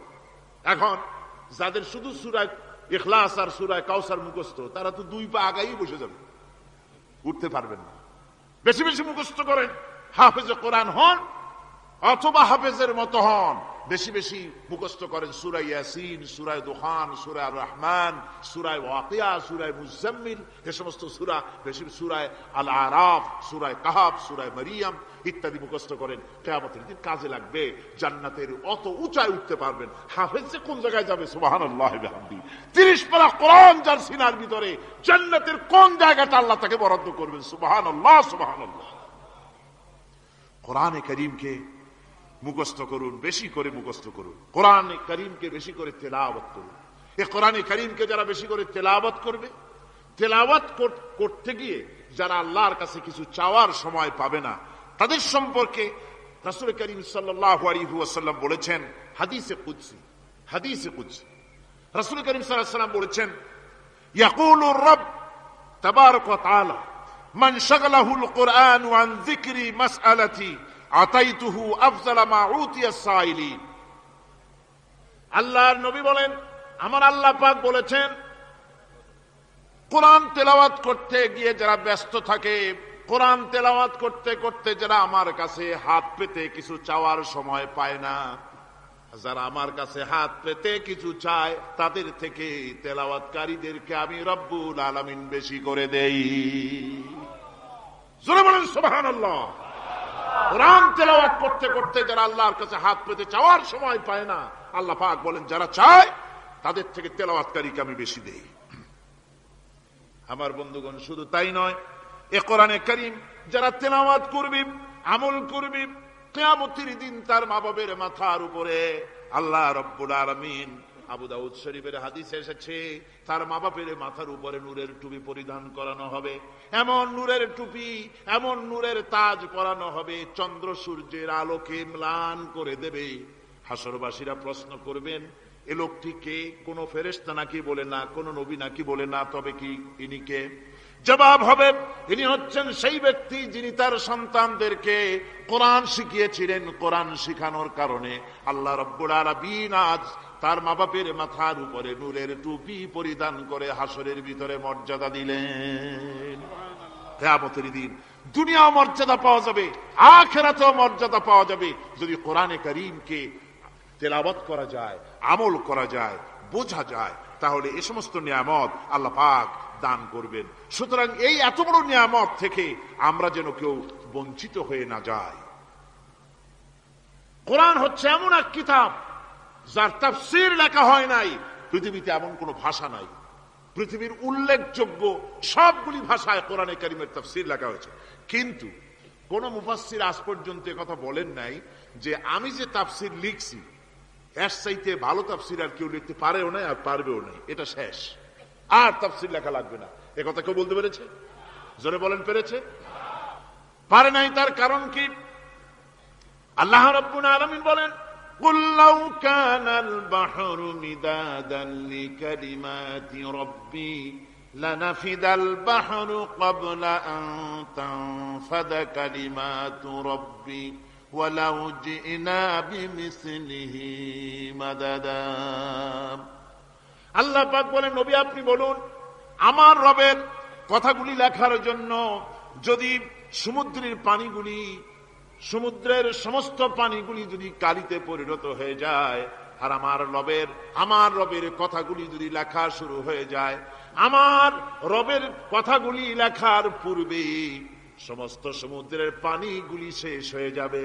তারপরে যদি আবার সমুদ্র ভরে দেওয়া হয়, আরো যদি লেখা হয়, তবুও আমার রবের কথা লেখা শেষ হবে না।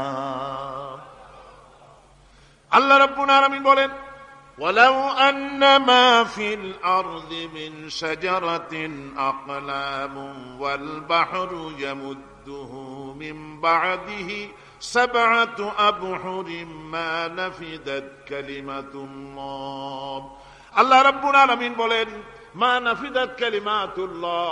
আল্লাহ পাক বলেন, 7টা সমুদ্রের পানি যদি একত্রিত করা হয়, 7টা সমুদ্রের পানি যদি এক জায়গায় করা হয়, এই পানিগুলি যদি কালিতে পরিণত হয়ে যায়, আর পৃথিবীর সমস্ত গাছগুলি যদি কলমে পরিণত হয়ে যায়, ওই গাছগুলি দিয়ে যদি ওই পানি রূপ কালি দিয়ে আমার প্রভুর কথা, আল্লাহ রাব্বুল আলামিনের কোরআনের কথা যদি লেখা শুরু হয়ে যায়, লিখতে লিখতে সমস্ত পানিগুলি, গাছগুলি শেষ হয়ে যাবে, আল্লাহ পাকের কালামের ব্যাখ্যা লেখা শেষ হবে না। মা নাফিদাত কালিমাতুল্লাহ, আল্লাহর কথা লেখা শেষ হবে না। এত বড় বিরাট আজিম কিতাব আল্লাহ পাক আমাদেরকে দান করেছেন। সুবহানাল্লাহ পড়েন। এই কিতাবের এত বড় গুরুভার আল্লাহ রাব্বুল আলামিন বলেছেন, লাউ আনজালনা হাযাল কুরআন আলা জাবালিন লারাআইতাহু খাশিআন মুতাসাদ্দিআন মিন খাশিয়াতিল্লাহ। আমি যদি এই কোরআনকে পর্বতের উপরে নাজিল করতাম, তাহলে তুমি দেখতে পেতে আমার ভয় ভীত সন্ত্রস্ত হয়ে পাহাড়গুলো চূর্ণ বিচূর্ণ হয়ে যেত। এত বড় আসিম কিতাব আমি তোমাদেরকে দান করেছি, যার গুরুভার বহন করতে কেউ রাজি হয়নি, পাহাড় পর্বত কেউ রাজি হয়নি, মানুষ রাজি হয়েছে। এই মানুষের উপরে আমি এটা অবতীর্ণ করেছি, গোটা বিশ্ববাসীর সামনে এই কিতাব আমি দিয়েছি তোমাদেরকে, এর দ্বারা হেদায়েত তোমরা গ্রহণ করবে। কিয়ামতের দিন আল্লাহর এই বিরাট নিয়ামত আমাদেরকে দান করলেন, আমরা এই নিয়ামতের নাশকর করেছি, অর্থাৎ এই কোরআনকে আমরা ব্যবহার করেছি সঠিকভাবে করি নাই, বেঠিকভাবে করেছি। প্রথম দিন দ্বিতীয় দিন আমি বলেছি কোরআন শরীফকে শুধু তাবিজ তুমারের জন্য, শুধু সওয়াবের জন্য তেলাওয়াত করেছি। আসলে শুধু সওয়াবের জন্য তা আসেনি। কোরআন কোরআন বুঝতে হবে, আমল করতে হবে, তবে না শান্তি পাবো। আপনি যদি কোরআন হচ্ছে মানুষের জীবন সমস্যার সমাধানের গ্রন্থ, ওষুধ খেলে রোগ ভালো হয়। ওষুধ খেলে কি হয়? কেউ যদি সকাল বেলায় তসবিহ হাতে নিয়ে 500 বার পড়ে ওষুধ ওষুধ ওষুধ, 500 বার পড়লো, রোগ কি ভালো হবে? বরং রোগ আরো বাড়তে পারে চিল্লাইতে চিল্লাইতে। শীতের জন্য লেপ গায়ে যায় না দিয়া কেউ যদি চিল্লাইতে থাকে, জিকির করে লেপ্ত শোক লেপ্ত শোক লেপ্ত শোক, শীত কি বন্ধ হবে নাকি? পানির পিপাসায় ছটফট করে মানুষ যদি চিল্লায় পানি পানি পানি পানি পানি, পানির পিপাসা আরো বাড়বে। তাহলে কি বোঝা গেল? পিপাসা লাগলে পানি পান করতে হবে, শীত লাগলে কম্বলটা গায়ে দিতে হবে, রোগ হলে ওষুধটা খেতে হবে, তাহলে সব সমস্যার সমাধান হবে। অনুরূপ ভাবে আমরা শুধু কোরআনে কারীমকে তেলাওয়াত করি সওয়াবের নিয়তে, তার হুকুমগুলি জীবনের উপরে আমল করি না বলে আজকের জীবন আমাদের বিপর্যস্ত হয়েছে। ব্যক্তিতে, পরিবারে, রাষ্ট্রে শান্তি নাই, কোথাও শান্তি নাই এই কারণে। আর কিয়ামতের দিন রাসূল আসামি করবেন তাদেরকে যারা কোরআন অমান্য করেছে। রাসূল হবেন বাদী। বাদী হবেন কে? যারা বলেন কে বাদী হবেন? রাসূল। আসামি হবে কারা? যারা কোরআন ছেড়ে দিয়েছে। আল্লাহ রাব্বুল আলামিন বলেন وقال الرسول يا رب إن قوم اتخذوا هذا القرآن مهجورا। কিয়ামতের দিন রাসূল আল্লাহর দরবারে ফরিয়াদ করবেন, আয় আমার রব, আয় আমার আল্লাহ তাআলা, এই সমস্ত লোকগুলি তোমার কালামকে, তোমার কোরআনকে অপ্রয়োজনীয় জিনিস বলে তারা পরিত্যাগ করেছিল। কোরআনকে অপ্রয়োজনীয় মনে করেছে, কোরআনের সাথে ঠাট্টা করেছে, বিদ্রুপ করেছে। কোরআন শিক্ষা ভিক্ষার ঝুলি, শেখার বুলি মনে করেছে। কোরআনের কোনো মূল্য দেয় নাই, কোরআনের কোনো দাম দেয়নি, কোরআনের সাথে ঠাট্টা করেছে, কোরআনের আইনের সাথে ঠাট্টা করেছে, বিদ্রুপ করেছে। আমাদের দেশে শিক্ষাবিদ, চিন্তাবিদ, বুদ্ধিজীবী নাম ধরনের নামধারী এক শ্রেণীর লোকেরা কোরআনের সাথে সরাসরি বেয়াদবি করেছে। আহমদ শরীফ বলেছে পরকাল নাই, আল্লাহ বলছেন পরকাল আছে। আর আহমক, আহমদ তো না, ওটা কি? এই আহমক, সে বলেছে পরকাল নাই, বিবাহ মানি না, কবর আযাব মানি না, কিয়ামতের দিন বিচার হবে তাও মানি না, অস্বীকার করেছে। এটাকে নিয়ে ঠাট্টা করেছে। আহমদ শরীফ লিখেছেন নিজে যে আল্লাহ বলতে কেউ নাই, মানুষ তাকে চিন্তা করে সৃষ্টি করেছে, স্রষ্টা বলতে কেউ নাই। তারপরে আর একটা মেয়ে লোক, আমি ওটার নাম নিতে ঘৃণাবোধ করি, এটি হচ্ছে চরম ধর্মদ্রোহী, রাষ্ট্রদ্রোহী, নাস্তিক, জাহান্নামের কীট, ডাস্টবিনের আবর্জনা। এই মেয়ে লোকটি বলেছে, তার বইতে লিখেছে, বেহেশত হচ্ছে এক অসভ্য উদ্যান। কোরআন শরীফে আল্লাহ পাক বলেছেন আমলে সালেহ যারা করবে নবীরা, অলিরা, সিদ্দিকিন, সোহাদা সব যাবে জান্নাতে। আর সেই জান্নাতকে এই হাবিসা, এই নিকৃষ্ট ধর্মদ্রোহী, রাষ্ট্রদ্রোহী মহিলা, এই সে বলেছে বেহেশত হচ্ছে এক অসভ্য উদ্যান। পৃথিবীর অতৃপ্ত বহুগামী পুরুষেরা তাদের থাকার জায়গা হবে ওই বেহেশতের মধ্যে। যেরকম নাউজুবিল্লাহ। এই মেয়ে লোকটি সমগ্র নারী জাতির কলঙ্ক। ভারত, বাংলাদেশের শ্রেষ্ঠ শত্রু ভারত এই শয়তানকে পয়সা দিয়া পুষতেছে। কলকাতায় দাওয়াত দিয়ে আনন্দ পুরস্কার দিয়েছে।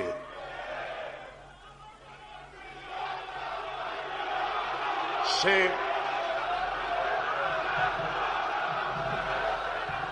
তার বইয়ের মধ্যে, কত বড় নির্লজ্জই মেয়ে, বইয়ের মধ্যে লিখছে, বাসে বসে আমি যখন দেখি ছেলেরা পেশাব করার জন্য বাস থামলি বাসের থেকে নেমে দেওয়ালের পাশে গিয়ে প্যান্টের বোতাম খুলে পেশাব করে, আর মেয়েরা চুপ করে বসে থেকে পেশাবের যন্ত্রণা নিয়ে কষ্ট পায়, আমি আনন্দ পাবো সেই দিন যেদিন মেয়েরাও বাস থেকে নেমে দেওয়ালের পাশে দাঁড়িয়ে পেশাব করতে পারবে।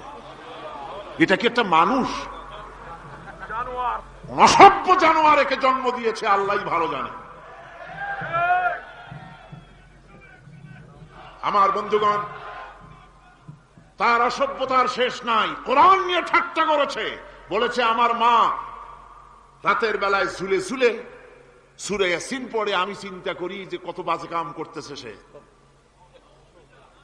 বলছে আল্লাহ পাক কোরআনের মধ্যে পুরুষকে বেহেশতের হুরিদের কাঁচা মাংসের লোভ দেখাইয়া, মদ খাওয়াবার লোভ দেখিয়ে তাদেরকে নামাজ রোজা করার জন্য বাধ্য করতেছে। বেহেশতে কি শরাব, বেহেশতে কি মদ পান করানো হবে? না, বেহেশতে মদ পান করানো হবে না। মদ তো নাপাক জিনিস। আল্লাহ পাক বলছেন বেহেশতে পান করানো হবে। ওয়াসাকাহুম রাব্বুহুম শারাবান তাহুরা। জান্নাতের ভিতরে আল্লাহ পাক শরাবে তাহুর পান করাবেন, যেটা নিজেও পাক এবং যে পান করবে সেও পবিত্র হয়ে যাবে। সুবহানাল্লাহ ওয়া বিহামদিহি। সুতরাং এই কোরআন নিয়ে ঠাট্টা বিদ্রুপ যারা করেছে, কিয়ামতের দিন আল্লাহর দরবারে তাদেরকে উঠতে হবে, আজ হোক কাল হোক। আমি জানি না বাংলাদেশ সরকার ভারতের ভয়ের চোটে এই মেয়ে লোককে পুলিশ প্রহারা দিয়া পুষতেছে নাকি আমার বুঝে আসে না। বাংলাদেশ সরকারের পররাষ্ট্র মন্ত্রণালয় রীতিমতো আসামির কাঠগড়ায় দাঁড়িয়ে বিবৃতি দিয়েছেন এবং তাকে পুলিশ প্রহরার ভিতরে রেখেছে। বাংলাদেশের দণ্ডবিধি অনুযায়ী ওর তো ফাঁসি হয়ে যাওয়া উচিত। কোরআনের বিরুদ্ধে কথা বলেছে, আল্লাহর কোরআন নিয়ে ঠাট্টা করেছে।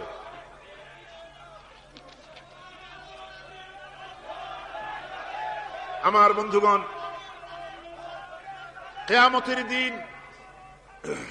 কিয়ামতের দিন যখন এরা উপস্থিত হবে আল্লাহর দরবারে, আল্লাহ রাব্বুল আলামিন কোরআনের সাথে যারা ঠাট্টা করেছে, বিদ্রুপ করেছে, কোরআনের আইনকে নিয়ে যারা ঠাট্টা বিদ্রুপ মজাক উড়াইছে, কিয়ামতের দিন তাদেরকে বলা হবে ওয়াকিলাল ইয়াউমা নানসাকুম কামা নাসিতুম লিকা ইয়াউমিকুম হাদা।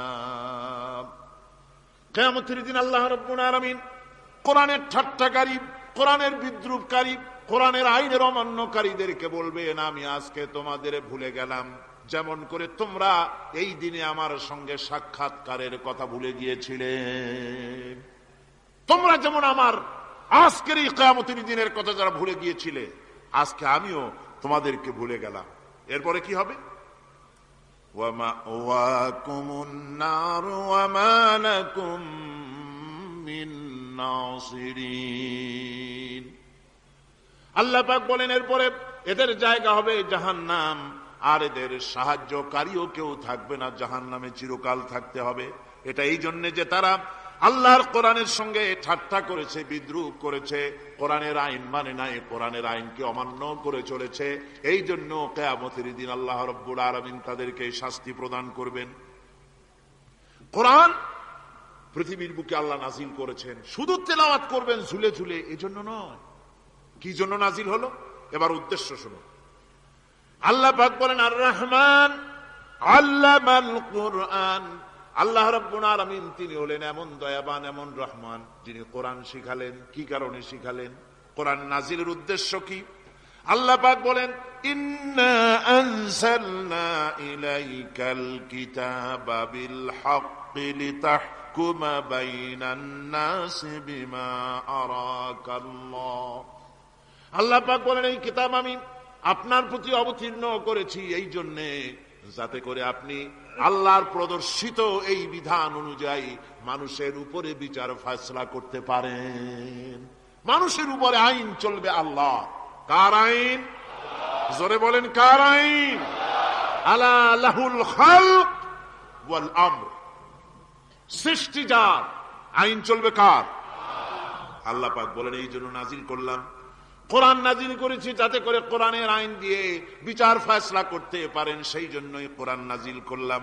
আসলে আল্লাহর নবীর এই পৃথিবীতে আগমনের উদ্দেশ্য ওটাই ছিল। হুয়াল্লাযী আরসালা রাসূলাহু বিল হুদা ওয়া দীনিল হক লিইয়ুযহিরাহু আলাদ দীনি কুল্লিহি ওয়া কাফা বিল্লাহি শাহীদা। আল্লাহ রাব্বুল আলামিন বলেন আমি আমার রাসূলকে দ্বীনে হক সত্যের বিধান সহকারে দুনিয়ায় প্রেরণ করেছি। লিইয়ুযহিরাহু আলাদ দীনি কুল্লিহি আয় লিইয়ুগলিবাহু আলা সাইরিল আদিয়ান। সমস্ত আদিয়ানে বাতিলের উপরে আমার দ্বীনকে বিজয়ী করে দেওয়ার জন্য আমি রাসূলের কাছে কিতাব সহকারে তাকে অবতীর্ণ করেছি। এ দায়িত্ব শুধু মুহাম্মদ সাল্লাল্লাহু আলাইহি ওয়াসাল্লামের ছিল না, দুনিয়ার উপরে আল্লাহর দ্বীন কায়েম করা, আল্লাহর বিধান অনুযায়ী মানুষের বিচার ফয়সালার দায়িত্ব শুধু মুহাম্মদ সাল্লাল্লাহু আলাইহি ওয়াসাল্লামের ছিল না, সমস্ত নবীদের ছিল। কাদের ছিল? সব নবীদের ছিল। ফাবা'আসাল্লাহু আন-নাবিয়্যিনা মুবাশশিরিনা মুনযিরিন ওয়া আনজালা মা'আহুমুল কিতাবা বিল হাক্কি লিয়াহকুমা বাইনান নাস। আল্লাহ পাক বলেন সমস্ত নবীদের কাছে আমি কিতাব অবতীর্ণ করেছি এই জন্য যে তারা সহজ এবং সোজা পথে যারা চলতে চায় তাদেরকে তিনি সুসংবাদ দিবেন, আর বাঁকা পথে যারা চলবে তাদেরকে তিনি জাহান্নামের ভীতি প্রদর্শন করবেন। আর আমি তার উপরে যে কিতাব অবতীর্ণ করেছি এই কিতাব দিয়ে জনগণের উপরে বিচার ফয়সালা করবে, আইন চলবে আল্লাহর কিতাব দিয়ে। আইন চলবে কি দিয়ে? আল্লাহর কিতাব দিয়ে। আল্লাহর কিতাব অনুযায়ী জনগণকে পরিচালিত করবেন। এই জন্য আমি এই কোরআনকে নাজিল করেছি, অতীতেও এই কিতাবগুলি নাজিল করেছি। কুল ইয়া আইয়ুহান নাসু ক্বাদ জাআকুমুল হাক্কু মির রাব্বিকুম। আল্লাহ পাক বলেন নবী আপনি বলে দেন, আপনি বলুন হে মানব সকল, আল্লাহর পক্ষ থেকে তোমাদের জন্য মহাসত্য এসেছে, এই মহাসত্য যদি অনুসরণ করো তোমাদের জন্য কল্যাণকর হবে। ওমান দাল্লা ফাইন্নামা ইয়াদুল্লু আলাইহা। আর যদি কোরআনকে অমান্য করো, আল্লাহর কিতাবকে অমান্য করো, তাহলে তোমাদের জন্য অকল্যাণ হবে। আজ আপনারা বলেন আল্লাহর কিতাবের আইন কি আমাদের দেশে চলে? কোরআনের আইন কি চলে? চলে না। কোরআনের আইন চলে না। আমরা কি খুব শান্তিতে আছি? খুব আরামে আছি? শ্রমিকরা তাদের শ্রমের মূল্য পায়, কৃষক তার উৎপাদিত পণ্যের সঠিক দাম পায়, নারী তার সতীত্বের মর্যাদা পায়, জনগণ কি আরামে ঘুমাতে পারে? না, জনগণ রীতিমতো দুবেলা পেট পুরে সমস্ত জনগণ খেতে পারে। এর একমাত্র কারণ হচ্ছে কোরআনের আইনকে অমান্য করা হয়েছে। ভালো করে কান পেতে শুনুন, আল্লাহ রাব্বুল আলামিন কোরআনে কারীমের মধ্যে পরিষ্কার করে বলেছেন ওয়ামান লাম ইয়াহকুম বিমা আনজালাল্লাহু ফাউলাইকা হুমুল কাফিরুন। যারা নাকি আমার দেওয়া বিধান অনুযায়ী, কোরআন অনুযায়ী যারা বিচার ফয়সালা করে না, ফাউলাইকা হুমুল কাফিরুন, ফাউলাইকা হুমুজ জালিমুন, ফাউলাইকা হুমুল ফাসিকুন। যারা আমার দেওয়া বিধান অনুযায়ী বিচার ফয়সালা করে না তারা কাফির, তারা জালিম, তারা ফাসিক। সুতরাং এর ভিতরে এই জুলমের মধ্যে জালিমদের অন্তর্গত, ফাসিকদের অন্তর্গত হয়ে বাংলাদেশের বহু মুসলমান, পৃথিবীর বহু এলাকার মুসলমান এর মধ্যে লিপ্ত হয়ে আছে। কোরআনের আইন চালু না করলে পরে, কোরআনের আইন না মানলে পরে জালিম হতে হবে, কাফির হতে হবে, ফাসিক হতে হবে।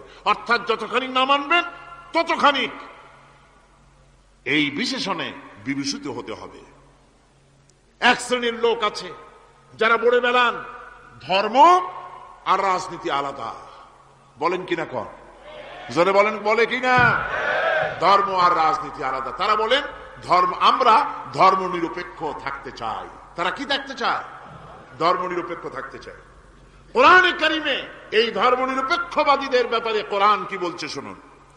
আল্লাহ রাব্বুল আলামিন বলেন, আলাম তারা ইলাল্লাযীনা ইয়াজউমুনা আন্নাহুম আমানু বিমা উনজিলা ইলাইকা ওয়া মা উনজিলা মিন ক্বাবলিক। আল্লাহ পাক বলেন, হে নবী, তুমি কি সেই সব লোকদেরকে দেখেছ যারা দাবি তো করে যে আমরা আল্লাহর উপর ঈমান এনেছি আর এই কিতাবের উপর ঈমান এনেছি, এর পূর্বে যত কিতাব নাজিল হয়েছে সেসব কিতাবের উপরেও ঈমান এনেছি। ধর্ম নিরপেক্ষবাদীরা তারা তো বলে না যে আল্লাহ মানি না, কোরআন মানি না, একথা বলে না, ওটা বলে না। কি বলে? সেই বলা কথাটাই আল্লাহ এখানে অনেক আগে বলে রেখেছেন। ওরা বলে যে আমরা অবশ্যই আল্লাহকে মানি, আল্লাহর কিতাব মানি, এর পূর্বে যত কিতাব নাজিল হয়েছে সেগুলোও মানি, তবে ইউরিদুনা আইয়াতাহাকামু ইলাত তাগুত, তারা চায় তাদের জীবনের সমস্ত সমাধান সমস্যার জন্য তাগুতের কাছে যেতে চায়। তাগুতকে, আল্লাহকে বাদ দিয়ে তারা যেতে চায় কোথায়? তাগুতের কাছে। জোরে বলেন, কিসের কাছে যেতে চায়? তাগুতের কাছে। তাগুত বলে কারে? তাগুত বলা হয় যে নিজে আল্লাহর আইন মানে না এবং অপরকেও আল্লাহর আইন অমান্য করতে বাধ্য করে, তাকে বলা হয় তাগুত। ওরা বলে ধর্ম আর রাজনীতি আলাদা। কোরআন মানি কিন্তু কোরআনের আইন মানি না। ওরা কোরআন মানে ঠিকই, বলে যে কোরআন মানি, কিন্তু কোরআনের আইন মানে। তাহলে এ মানি বলার অর্থটা কি? এর মূল্যটা কোথায়? কোরআন যদি মানো তো কোরআন বলেছে সুদ খেও না, আমাদের দেশে সুদ চলছে না। কোরআন বলেছে বিবিকে পর্দায় রাখো, পর্দায় কি রাখা হচ্ছে? কোরআন বলেছে ওজনে কম দিও না, তা কি মানা হচ্ছে? কোরআন বলেছে আমার আইন দিয়ে দেশ শাসন করো, তা কি করা হচ্ছে?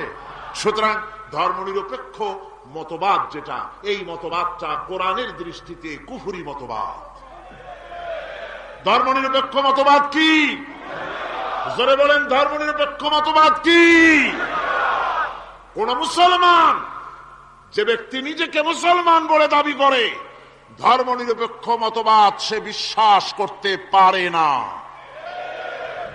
জায়েজ নাই, হারাম। আফাতুমিনুনা বিবাদিল কিতাব ওয়া তাকফুরুনা বিবাদ, তোমরা কোরআনের কিছু অংশকে মেনে নিবে আর কিছু অংশকে করবে অস্বীকার। এটা যদি করো দুনিয়ার জীবনে পাবে দুনিয়ার জীবনে জিল্লতি আসবে, লাঞ্ছনা আসবে, আর কিয়ামতে পাবে জাহান্নামের শাস্তি। সুতরাং ধর্ম নিরপেক্ষ মতবাদের অর্থ তারা বলে যে ধর্মহীনতা নয়, আসলে কিন্তু ধর্ম নিরপেক্ষ মতবাদের অর্থই হলো ধর্মহীনতা। ঠিক কিনা কন? জোরে বলেন ঠিক কিনা? এই ধর্ম নিরপেক্ষ মতবাদ আমাদের দেশের জন্ম হয় নাই, এর জন্ম হয়েছে ইউরোপ সভ্যতায়। প্রাচীন ইউরোপ সভ্যতায় এর জন্ম হয়েছিল, সেখান থেকে তার আন্ডা বাচ্চা ভারতে এসেছিল। ভারত থেকে এই আন্ডা বাচ্চার কিছু অংশ 1972 সালে তদানীন্তন সরকারের মাথার উপরে ভারত চাপিয়ে দিয়েছিল। সেই ধর্মনিরপেক্ষ মতবাদ 1972 সনের সংবিধানে লেখা হলো, কিন্তু 1982 সনে যখন সংবিধান আবার অ্যামেন্ডমেন্ট করা হলো, তখন ধর্মনিরপেক্ষতার কপালে ঝাঁটা মেরে বিদায় করা হয়েছে। বাংলাদেশে ধর্মনিরপেক্ষ মতবাদ চলতে পারে না। ধর্মনিরপেক্ষ মতবাদের কথা আমাদের দেশে তারাই বলে যারা 72 সনে ক্ষমতায় ছিলেন। তারা ধর্মের সাথে কি ব্যবহার করেছেন আমরা ভুলে যাই নাই, আপনারা ভুলে গেছেন।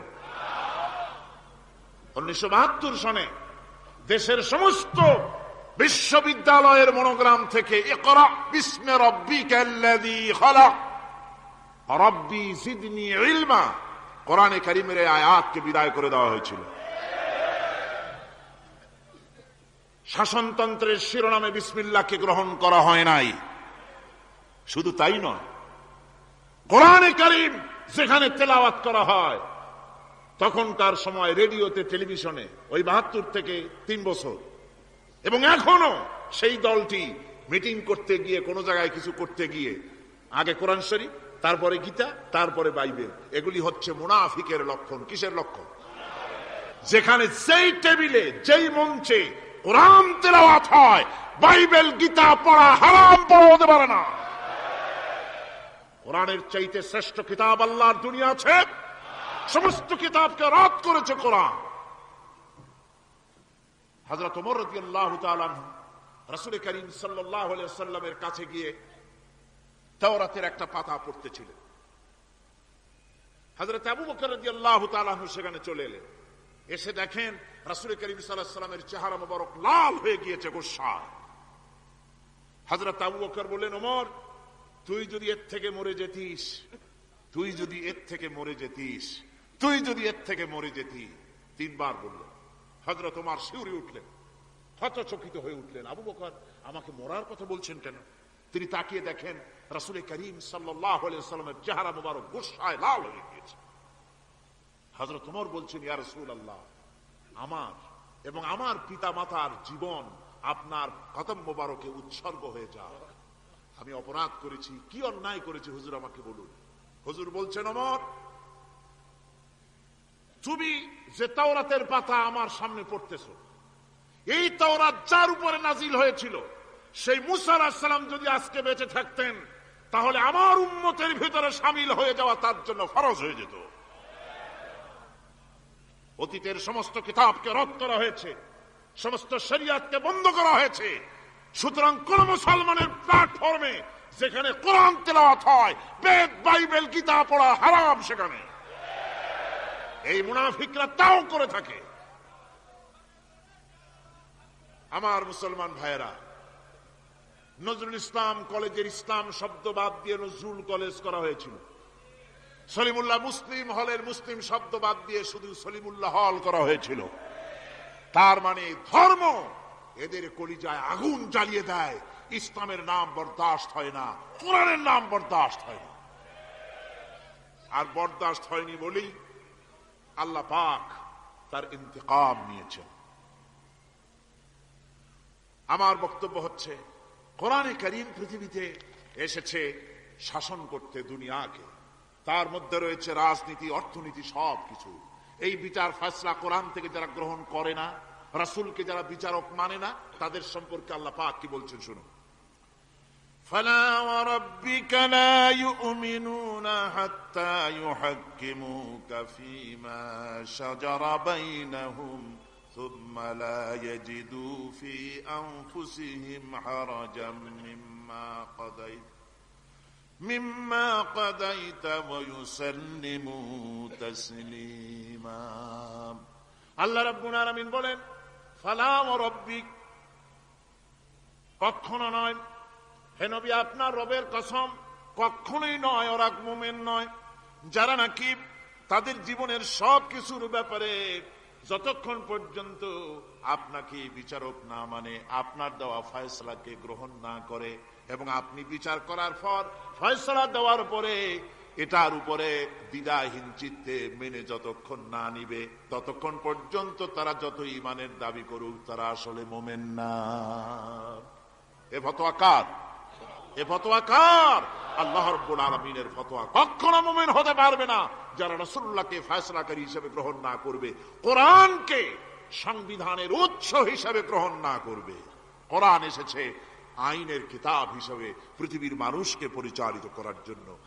আজ এই কোরআনের আইন যারা মানে সেখানে শান্তি পায়, কোরআন যেখানে মানে না সেখানে শান্তি হয় না। আল্লাহ পাক পরিষ্কার বলেছেন, কোরআনের আইন মেনে চলো। আর যারা এই কোরআনকে অমান্য করবে তাদের শাস্তি কি হবে? আল্লাহ পাক বলেন, আল্লাযীনা কাযযাবু বিল কিতাবি ওয়া বিমা আরসালনা বিহি রুসুলানা ফাসাউফা ইয়ামালুন। আল্লাহ পাক বলেন, আমি যে কিতাব নাজিল করেছি এই কিতাবকে যারা মিথ্যা মনে করে, কিতাবকে যারা অস্বীকার করে, কোরআনের আইন যারা মানে না, আমি যে রসুলের উপরে যা নাজিল করেছি সেগুলির উপরে যারা ঈমান আনে না, এগুলিকে যারা মানে না, তাদের জন্য এর পরিণতি তারা খুব শীঘ্রই টের পাবে। খুব শীঘ্রই তাদেরকে এর পরিণতি দেওয়া হবে। কিয়ামতের দিন তাদেরকে আল্লাহ রব্বুল আলামিন জাহান্নামে প্রবেশ করাবেন। কোরআনের অবমাননাকারীদের জায়গা কোথায় হবে? কোথায় হবে তাদের জায়গা? জাহান্নামের ভিতরে হবে। সুতরাং আমরা কোথায় যেতে চাই? জাহান্নামে না জান্নাতে? বেহেশতে যদি যেতে চাই, দুনিয়ায় যদি শান্তি চাই এবং আখিরাতে যদি মুক্তি পেতে চাই, তাহলে আমাদেরকে কোরআনের আইনকে মানতে হবে। কিসের আইন মানা লাগবে? কোরআনের আইন মানতে হবে। কোরআনে কারীমের নাজিল হলো, আল্লাহ পাক যে কোরআন আমাদের শিখালেন, আর রহমান আল্লামাল কোরআন, যে কোরআন তিনি আমাদের শিখালেন। এই কোরআন নাজিলের পদ্ধতি ছিল মদিনা এবং মক্কা। রাসূলের মক্কি জিন্দেগিতে কিছু নাজিল হয়েছে, আর মদনী জিন্দেগিতে নাজিল হয়েছে কিছু। মক্কা শরীফে যেগুলি নাজিল হয়েছে সে সূরাগুলো ছিল তাওহীদ, রিসালাত এবং আখিরাতের উপরে নির্ভর করে। আর মদনী সূরা যেগুলি ছিল সেগুলি ফৌজদারি দণ্ডবিধি, উত্তরাধিকারী আইন, তারপরে যাকাত, ওসর, যুদ্ধ, সন্ধি, বন্দী, এরপরে রয়েছে স্বরাষ্ট্রনীতি, পররাষ্ট্রনীতি, অর্থনীতি, জীবন পরিচালনার সমস্ত বিধি আর ব্যবস্থা মদনী জিন্দেগীর সূরাগুলিতে, অবতীর্ণ সূরাগুলিতে আল্লাহ রাব্বুল আলামিন নাজিল করেছেন। কোরআন শরীফ মানুষের সকল সমস্যার সমাধান দিয়েছে। এখানে আমি এখন তার কিছু নমুনা পেশ করছি আপনাদের সামনে, আপনাদের বোঝার জন্য যে কোরআন। অনেকে বলে যে কোরআনের তাফসীরের ভেতরে রাজনীতির আলোচনা হয়। রাজনীতি সেইটুক করি যেটুকুন আল্লাহ কোরআনে করেছেন। জোরে কোন আলহামদুলিল্লাহ। এর থেকে বাড়াই কিছু বলি নাকি? না।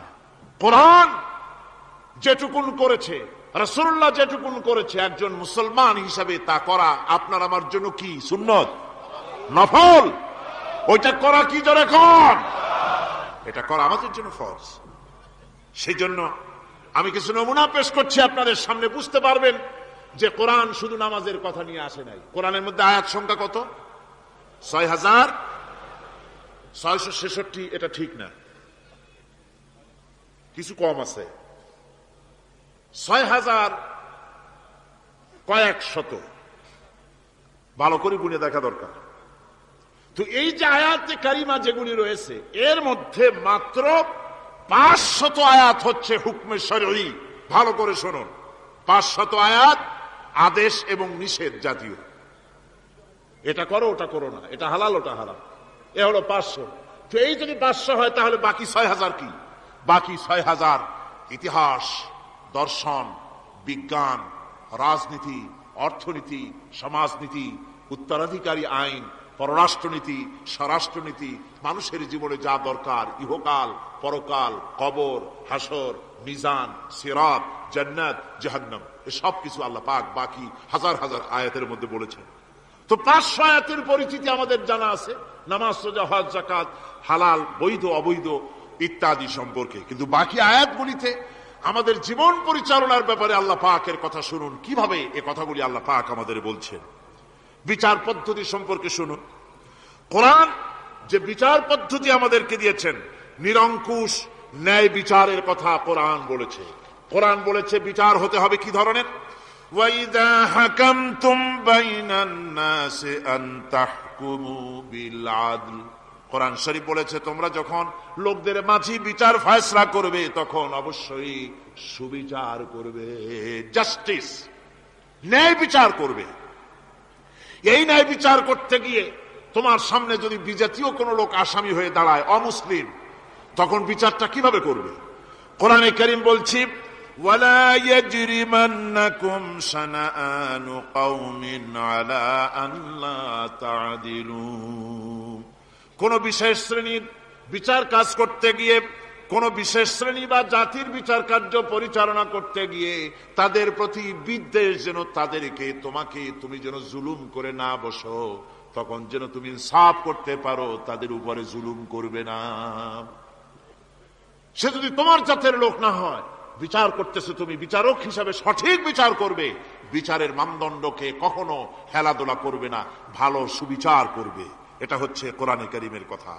আর আত্মীয় স্বজনের বিচার সম্পর্কে বলা হচ্ছে যে তোমরা বিচার নিয়ে, সুবিচার নিয়ে তোমরা দাঁড়াও, দণ্ডায়মান হও সুবিচার নিয়ে। মুসলমানেরা তোমরা যখন বিচার করবে তখন এই বিচার করতে গিয়ে ওয়ালাউ আলা আনফুসিকুম আবিল ওয়ালিদাইনে ওয়াল আকরাবিন, সে যদি তোমার নিজের বিরুদ্ধেও যায় বিচার, তা যদি তোমার সন্তান সন্ততি ভাই ব্রাদার মা বাপ ইত্যাদির বিরুদ্ধেও যদি চলে যায়, ইয়াকুন গানিয়ান আও ফাকিরান, যদি সে গরিব হয় যদি সে ধনীও হয়, বিচারের বেলায় কোন রকম তারতম্য করবে না, আপন হোক পর হোক বিচার করতে হবে সঠিক। এটা কার কথা?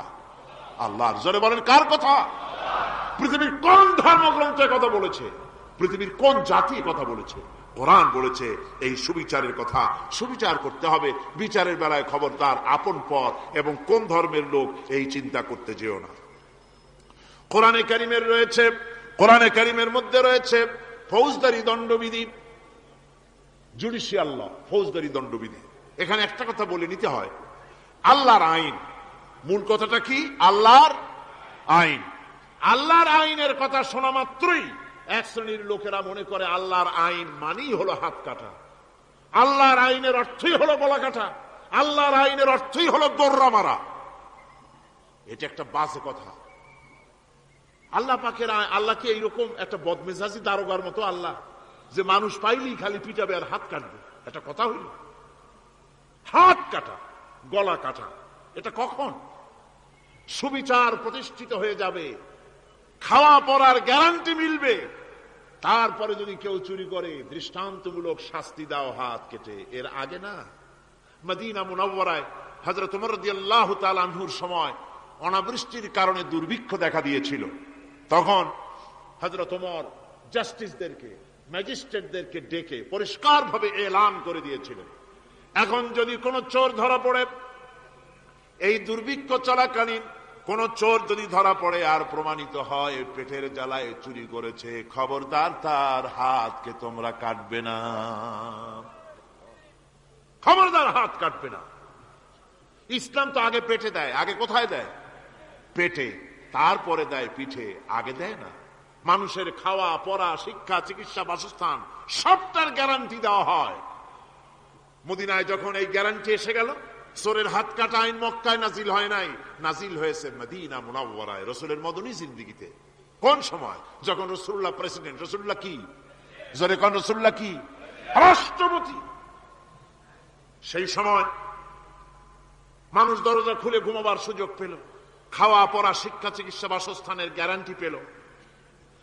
এই সময় আল্লাহ রাব্বুল আলামিন তিনি যখন দেখলেন ইসলামী সমাজ ব্যবস্থা কোরআনের আইনের মাধ্যমে মানুষ সব রকমের নিরাপত্তা লাভ করেছে, পেটের সমস্যার সমাধান হয়ে গেছে, তখন আল্লাহ আইন জারি করলেন, আস-সারিকু ওয়াস-সারিকাতু ফাকতাউ আইদিয়াহুমা। চোর পুরুষ হোক আর নারী হোক উভয়ের হাত কেটে দাও। পুরুষ হোক আর নারী হোক এখন উভয়ের হাত কেটে দাও। দৃষ্টান্তমূলক শাস্তি হোক, যাতে করে এই চুরি আর না কেউ না করে।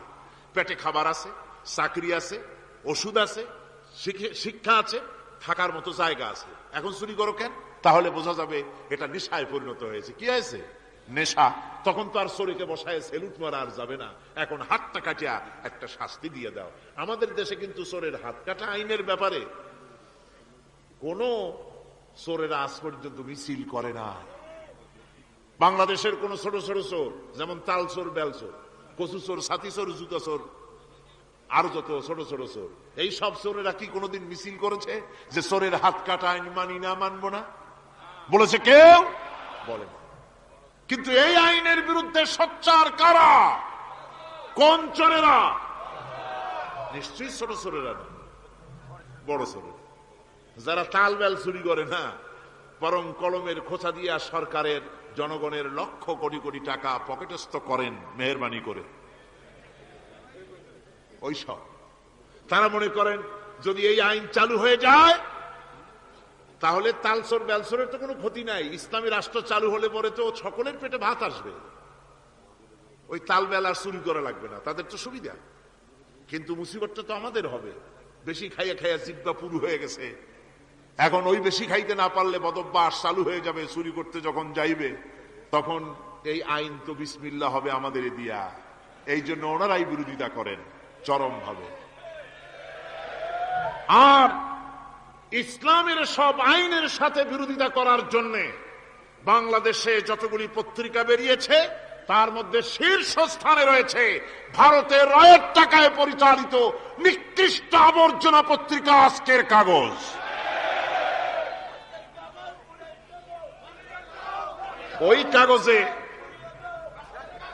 এই কাগজের একটা প্রবন্ধ লেখা হয়েছে আজ। সেই প্রবন্ধে লেখা হয়েছে ধর্মভিত্তিক রাজনীতি এমনি এমনি নিষিদ্ধ করা যাবে না, সম্ভব হবে না, এটাকে একেবারে গোড়া থেকে উপড়ে ফেলে দিতে হবে। মাওবাড়ির আবদার ভারতের টাকা নিয়ে লাফালাফি করছে আজকে। তারা বাংলাদেশ থেকে ধর্মভিত্তিক রাজনীতি নিষিদ্ধ ঘোষণার জন্য পায়তারা চালাচ্ছে এই পত্রিকার মাধ্যমে। এই পত্রিকার একমাত্র কাজ গোটা জাতিসত্তাকে দ্বিধা বিভক্ত করা, ইসলামের বিরুদ্ধে ইয়াং জেনারেশনকে খেপিয়ে তোলার জন্য আদা পানি খেয়ে লেগেছে। ধর্মভিত্তিক রাজনীতি নিষিদ্ধ ঘোষণা করার জন্য আপ্রাণ প্রচেষ্টা চালাচ্ছে। সংসদে পর্যন্ত এই বক্তব্য উঠানো হয়েছে, তাই না? সংসদে উত্থাপিত হয়েছে ধর্মভিত্তিক রাজনীতি নিষিদ্ধ ঘোষণা করতে হবে। আমি বলেছি ধর্মভিত্তিক রাজনীতি নিষিদ্ধ ঘোষণা করে ফেলেছিল রাশিয়া।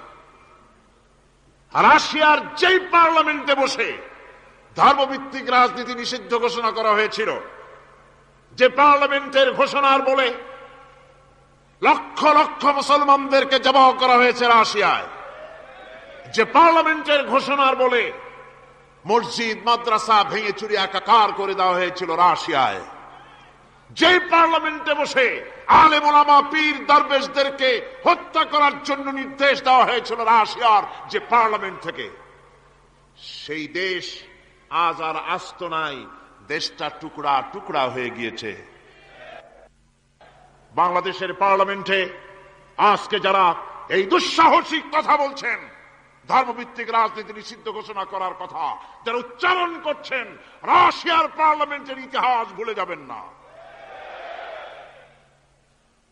বাংলাদেশে 11.5 কোটি তৌহিদি জনতার তৌহিদি রক্ত, তৌহিদি চেতনা সমস্ত শরীরে মাথায় আর রগ রেশায় টকবক করছে। ইসলামী চেতনা, ইসলামের রক্ত।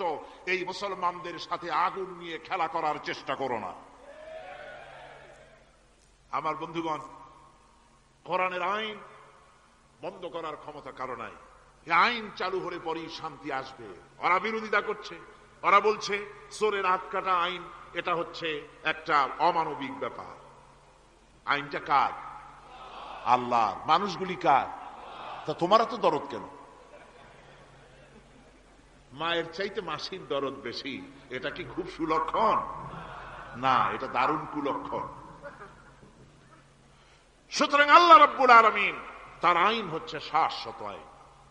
চোরের হাত কাটা আইন অর্থ এ নয় যে বাংলাদেশ ইসলামী দল যদি ক্ষমতায় আসে পাইকারি দরে চোরের হাত কাটা আরম্ভ করবে না।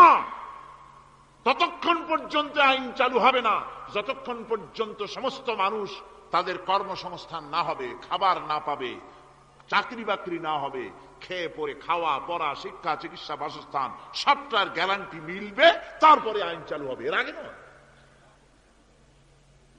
আল্লাহ রাব্বুল আলামিন ফৌজদারি দণ্ডবিধির আওতার ভিতরে চোরের কি শাস্তি হবে তা বললেন, নরহত্যার শাস্তি কি হবে তাও আল্লাহ পাক এখানে বলছেন, ইয়া আইয়ুহাল্লাযীনা আমানু কুতিবা আলাইকুমুল কিসাসু ফিল কাতলা। আল্লাহ পাক বলেন তোমাদের প্রতি নরহত্যার শাস্তি স্বরূপ কিসাস নির্দিষ্ট করা হয়েছে, অর্থাৎ হত্যার বদলে হত্যা করা। একজন মানুষ আর একজন মানুষকে হত্যা করেছে, কোরআনের আইন হচ্ছে ওকেও হত্যা করো। কি সুন্দর আইন, সুবহানাল্লাহ পড়েন। তাহলে কি হবে? রেডিও টেলিভিশনে পত্র পত্রিকার মাধ্যমে যদি খবর ছড়ানো হয় যে হত্যাকারীর বিচার হবে কোরআনের আইন অনুযায়ী, প্রকাশ্য রাজপথে হত্যাকারীকে তাকেও যদি হত্যা করে দেওয়া হয়, এই দৃশ্য উপস্থিত জনতা যত দেখবে, পত্রপত্রিকায় খবর পাবে, টেলিভিশনের পর্দায় দেখতে পাবে, যারা দেখলো এই সব লক্ষ লক্ষ জনতার ভেতরে মানুষ হত্যা করার দুঃসাহস আর আসবে? আল্লাহ পাক বলছেন এটা হচ্ছে মানুষের কিসাস, এর মধ্যে রয়েছে মানুষের জীবন। এরপরে নরহত্যার শাস্তি আল্লাহ পাক এভাবে কোরআনে কারীমের মধ্যে বললেন। জিনার শাস্তি, আয-যানিয়াতু ওয়াজ-যানি ফাজলিদু কুল্লা ওয়াহিদিন মিনহুমা মিআতা জালদা। আল্লাহ রাব্বুল আলামিন বলেন, জিনাকারিনী পুরুষ, জিনাকারিনী নারী আর জিনাকারা পুরুষ, তাদের শাস্তি হচ্ছে উভয়কে 100 করে দৌড়া মারা, প্রাণদণ্ড দিয়ে দেওয়া। এই শাস্তি যদি হয়, জিনা বন্ধ হয়ে যাবে, বিবাহ সহজ হবে। ইসলামী রাষ্ট্র হলে পরে জিনা করা কঠিন হবে, বিবাহ করা সহজ হয়ে যাবে। এটা হচ্ছে কোরআনের আইনের সুন্দর বিধান। জিনার শাস্তি, চোরের শাস্তি, নরহত্যার শাস্তি জুডিশিয়াল লয়ের আওতায়, ফৌজদারি দণ্ডবিধির আওতায় এগুলি পড়ে। এগুলি সব কোরআন শরীফে আছে না নাই? আছে কিনা? তাহলে কি করে আপনি বলবেন আপনি ধর্ম নিরপেক্ষ? আপনি শুধু ধর্ম আপনার ব্যক্তিগত ব্যাপার আর রাজনীতি একটা আলাদা ব্যাপার। এবারে আল্লাহ রাব্বুল আলামিন মদ পান সম্পর্কে, যারা মদ পান করবে, জুয়া খেলবে যারা, তাদের সম্পর্কে, মদ্যপায়ীদের ব্যাপারে আল্লাহ পাক বলছেন, ইন্নামাল খামরু ওয়াল মাইসিরু ওয়াল আনসাবু ওয়াল আজলামু রিজসুম মিন আমালিশ শাইতানি ফাজতানিবুহু। আল্লাহ পাক বলেন, নিঃসন্দেহে মদ, জুয়া এবং পাশা, এ সমস্ত খেলাকে, এই সমস্ত জিনিসকে নাপাক ঘোষণা করা হয়েছে। এগুলি সব হতেছে শয়তান কর্তৃক উদ্ভাবিত নোংরা কাজ। এগুলি শয়তানের কাজ। মদ আর জুয়া কার কাজ? জোরে বলেন, কার কাজ? শয়তানের কাজ। সুতরাং ফাজতানিবুহু, এর থেকে তোমরা ফিরে থাকো।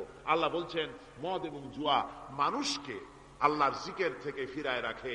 ফাহাল আনতুম মুনতাহুন, এগুলি শোনার পরেও কি তোমরা এর থেকে ফিরে থাকবে না? এবার আল্লাহ রাব্বুল আলামিন ওজনে কম দেওয়া সম্পর্কে বলছেন। যারা ব্যবসায়ী, অনেক ব্যবসায়ী আছে, ব্যবসা করতে গিয়ে ধর্ম ব্যক্তিগত ব্যাপার, ব্যবসার মধ্যে ধর্ম নিতে চাই না। কয় যে ধর্ম দারুণ পবিত্র জিনিস, এত পবিত্র, শুধু মসজিদে থাকবে, শুধু মাদ্রাসায় থাকবে, আমার জীবনের বিস্তীর্ণ অঙ্গনে ধর্ম ঢুকতে পারবে না। তার মানে ভাবখানা এই, আল্লাহ এবং রসুলকে বলে দেওয়া হচ্ছে, হে আল্লাহ, হে রসুল, তোমাদের উপরে 144 জারি করে দিলাম, শুধু মসজিদে আর খানকায় থাকো, মাদ্রাসায় থাকো, আমাদের জীবনের বিস্তীর্ণ অঙ্গনে তোমাদের কোনো প্রবেশের অধিকার নাই। জোরে কর নাউজুবিল্লাহ।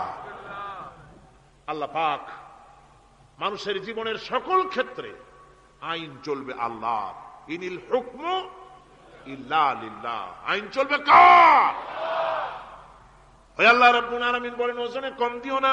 ওয়াউফুল কাইলা ইযা কিলতুম ওয়াজনু বিল কিসতাসিল মুস্তাকিম। মেপে যখন কোন জিনিস দিবে, পরিমাপে কম দিবে না। ওজন করে যখন দিবে, ওজনেও কম দিবে না। আল্লাহ পাক কোরআনে কারীমের মধ্যে সুন্দর করে সব কথা বলে দিলেন। ওজনে কম করো না, পরিমাপে কম করো না, সঠিকভাবে এটাকে দিও। এতিমের মাল সম্পর্কে কোরআন বলছে, ওয়ালা তাকরাবু মালাল ইয়াতীম ইল্লা বিল্লাতী হিয়া আহসান। এতিমের মাল ভক্ষণ করা তো দূরের কথা, এর নিকটবর্তী হয় না। তবে হ্যাঁ, এতিম বয়সপ্রাপ্ত হওয়া পর্যন্ত যদি আমানত রাখো, সেটা ভিন্ন কথা, কিন্তু এতিমের মালকে ভক্ষণ করো না অবৈধভাবে। এতিমের মালের সুরক্ষার জন্য আল্লাহ পাক বলে দিলেন। অশ্লীলতা সম্পর্কে, আজকে সমাজে অশ্লীলতা চলছে, বেহায়ামি, নগ্নতা চলছে, এ সম্পর্কে আল্লাহ পাক বলছেন, কুল ইন্নামা হাররামা রাব্বিয়াল ফাওয়াহিশা মা যাহারা মিনহা ওয়া মা বাতান। আল্লাহ পাক বলেন, হে নবী, আপনি বলে দেন, আমার প্রভু নিঃসন্দেহে প্রকাশ্য এবং অপ্রকাশ্য সব রকমের নির্লজ্জতা এবং পাপাচারকে নিষিদ্ধ ঘোষণা করেছেন, হারাম করে দিয়েছেন। প্রকাশ্য এবং অপ্রকাশ্য সব রকমের পাপাচারকে, নির্লজ্জতাকে আল্লাহ পাক নিষেধ করেছেন। আজকে আমাদের দেশের টেলিভিশনে যে সমস্ত নির্লজ্জ বিজ্ঞাপন দেওয়া হয়, নারীর দেহের যে সৌন্দর্য প্রদর্শনী করা হয়, এ কি কোনো মুসলমান দেশের করা উচিত? কোন মুসলমানদের জন্য এটা কি বৈধ? আজ নির্লজ্জতা, বেহায়ামি ছড়িয়ে পড়ছে চতুর্দিকে। আল্লাহ পাক নিষেধ করছেন, হারাম করে দিয়েছেন। প্রকাশ্য অপ্রকাশ্য সব রকমের নির্লজ্জতা আল্লাহ পাক হারাম করেছেন। সুদ সম্পর্কে আল্লাহ পাক বলছেন, ওয়াহাল্লাল্লাহুল বাই'a ওয়া হাররামার রিবা। আল্লাহ পাক বলেন, আমি সুদকে হারাম করেছি আর ব্যবসাকে করেছি হালাল। ব্যবসা করো, ব্যবসার মধ্যে বরকত আসবে। সুদ নিও না, সুদ দিও না। আজকে সুদের প্রচলন চলছে। আল্লাহর আইন না থাকার কারণে এমন একটা জঘন্য ধরনের অপরাধ আমার জাতি করছে, সুদের মতো নিকৃষ্ট পাপের সাথে গোটা জাতি জড়ায় গেছে। ঠিক কিনা কর? সুদ খাওয়া এবং দেওয়া কি? জোরে বলেন কি? এই সুদের মধ্যে রয়েছে 70টি গুনাহ। তার ছোট্ট গুনাহ হলো নিজের মাকে নেকাহ করা। জোরে কর নাউযুবিল্লাহ। এই মারাত্মক গুনাহ গোটা জাতি জড়িয়ে আছে। এই জন্যে আলহামদুলিল্লাহ, আল্লাহ শুকর আদায় করি যে এখন বাংলাদেশে ইসলামী ব্যাংক চালু হয়েছে। সুদমুক্ত ইসলামী ব্যাংকিং বাংলাদেশে চালু হয়েছে। কোন আলহামদুলিল্লাহ।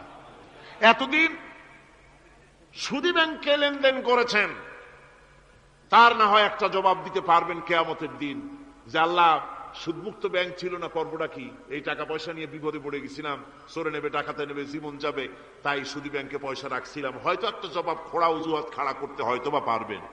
কিন্তু সুদমুক্ত ব্যাংক চালু হওয়ার পর সুদী ব্যাংকের সাথে যারা লেনদেন করছেন আর নামাজ রোজাও করছেন, কি জবাব দেবেন কোন কিয়ামতে? নামাজে রক্ত হয়ে গেছে, উজুর পানি নেই, কি করবেন? নামাজ ছেড়ে দেবেন? কি করবেন? তায়াম্মুম করবেন। তায়াম্মুম করে নামাজের মুসাল্লায় দাঁড়িয়ে গেছেন, এমন সময় উজুর পানির খবর এসে গেছে, কি হবে? তায়াম্মুম থাকবে না, ছুটে যাবে। ইসলামী ব্যাংক ছিল না বলে সুদী ব্যাংকগুলিকে তায়াম্মুমের মতো ব্যবহার করেছেন, কিন্তু ইসলামী ব্যাংক এসে গেছে, উজুর পানি এসে গেছে। এখন যদি সুদী ব্যাংকের সঙ্গে লেনদেন চালু রাখেন, মনে রাখবেন অবশ্যই কিয়ামতের দিন আল্লাহর দরবারে আসামির কাঠ গড়ায় দাঁড়াতে হবে। সুদের টাকা দিয়া গার্মেন্টস ফ্যাক্টরি করা হচ্ছে। উদ্বোধনের দিনে মৌলভী সাহেব, তাও পাওয়া যায়, অসুবিধা হয় না। মিলাদের দাওয়াত হয়েছে, কোন টাকা দিয়ে বানাইছে তা জানার দরকার কি? কিছু পয়সা তো হবে। মিলাদ পড়তে গেলেন, কোরআন তেলাওয়াত করলেন, দোয়া করলেন, বরকতের জন্য দোয়া করলেন। কোন জায়গায় বসে তেলাওয়াত করলেন আপনি? কার নামে দরুদ পড়লেন? কোন জায়গায় পড়লেন যে সুদের টাকা দিয়ে ঘরটা তৈরি হলো, আল্লাহর সাথে বাগাওয়াত করা হলো? আবার সেখানে সাইনবোর্ড লাগায়, হাযা মিন ফাদলি রাব্বি, এটা আমার প্রভুর অনুগ্রহ। নাউযুবিল্লাহ, প্রভুর অনুগ্রহ সুদের টাকা দিয়ে ঘর বানানো। কবি বলছেন, ये इमारत बनी है सूद से आए मेरे मुरब्बी, ये इमारत बनी है सूद से आए मेरे मुरब्बी, और उस पे लिखा है हाज़ा मिन फज़ल रब्बी। এই বিল্ডিং তৈরি হয়েছে সুদের টাকা দিয়ে। আর কি ভাগ্যের বিড়ম্বনা, কি পরিহাস! সেই সুদের টাকার বিল্ডিং এর উপরে লেখা হচ্ছে হাযা মিন ফাদলি রাব্বি, এটা আমার আল্লাহর অনুগ্রহ। নাউযুবিল্লাহি মিন যালিক। কোরআন তেলাওয়াত করে উদ্বোধন করা হচ্ছে, দরুদ পড়ে উদ্বোধন করা হচ্ছে না, আল্লাহর সাথে বাগাওয়াত করা হচ্ছে।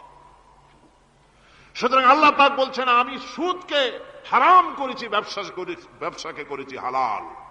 এই সুদ থেকে যদি না ফেরো, ফাইন লাম তাফআলু ফাযানু বিহারবিন মিনাল্লাহি ওয়া রাসূলি।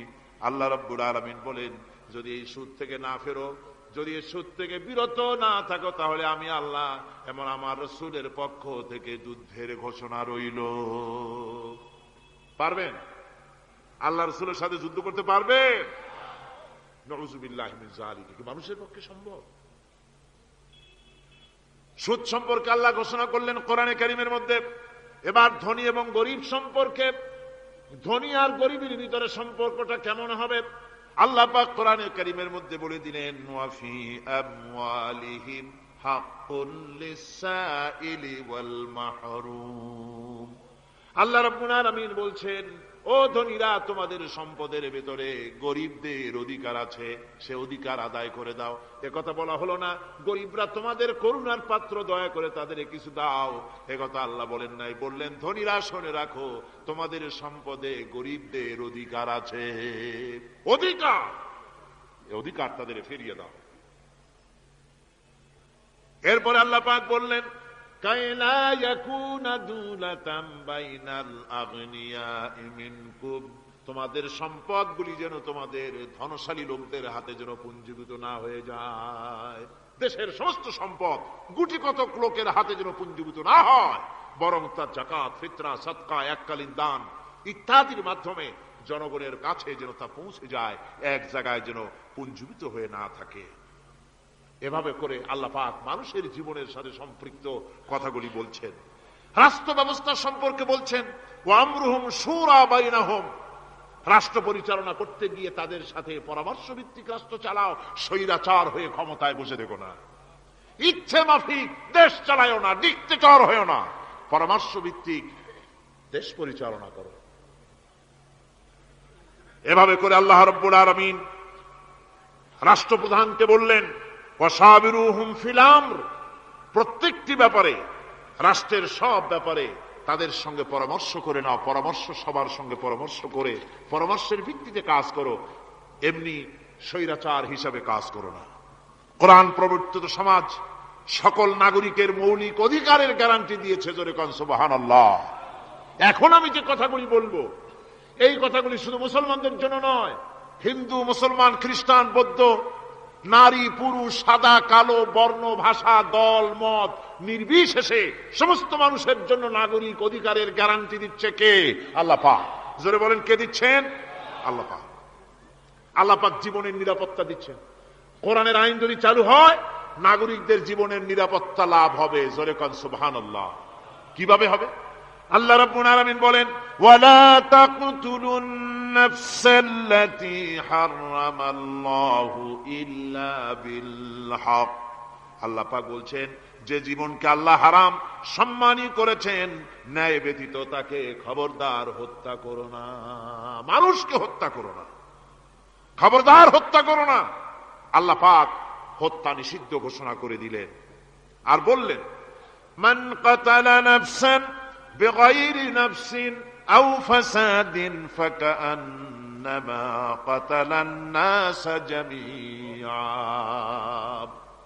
কেউ যদি কোন নরহত্যা এবং বিপর্যয় সৃষ্টি করে, কোন অপরাধ ছাড়া যদি কেউ কোন নির্দিষ্ট অভিযোগ, তাকে হত্যার শাস্তি দেওয়া যায় কোরআন অনুযায়ী, এরকম ছাড়া যদি অন্যায়ভাবে কেউ কাউকে হত্যা করে, তাহলে একটা লোক হত্যা করা নয়, একটা মানুষ হত্যা করার অর্থ হলো গোটা বিশ্বের সমস্ত মানুষকে হত্যা করা। কে বলছেন এ কথা? আল্লাহ পাক বলছেন। আর একটা মানুষকে যদি বাঁচায় দেওয়া যায়, তাহলে সে যেন গোটা পৃথিবীর সমস্ত মানুষকে বাঁচায় দিল। এ কথা কে বললেন? আল্লাহ সুবহানাহু ওয়া তাআলা বলেছেন। এরপরে নরহত্যা যারা করবে তাদের জন্য রয়েছে শাস্তি। কি শাস্তি? আল্লাহ পাক বলছেন, ওমান ইয়াকতুল মুমিনান মুতাআম্মিদান ফাজাযাউহু জাহান্নাম খালিদান ফিহা ওয়া গাদিবাল্লাহু ওয়া লা'নাহু ওয়া আ'আদ্দা লাহু আযাবান আযীমা। আল্লাহ পাক বলছেন, ওমান ইয়াকতুল মুমিনান মুতাআম্মিদান, যে ব্যক্তি কোন মুমিনকে ইচ্ছে করে হত্যা করলো, ফাজাযাউহু জাহান্নাম, তার শাস্তি কি? যারা বলেন শাস্তি কি? খালিদ, সেই জাহান্নামে চিরকাল তাকে থাকতে হবে।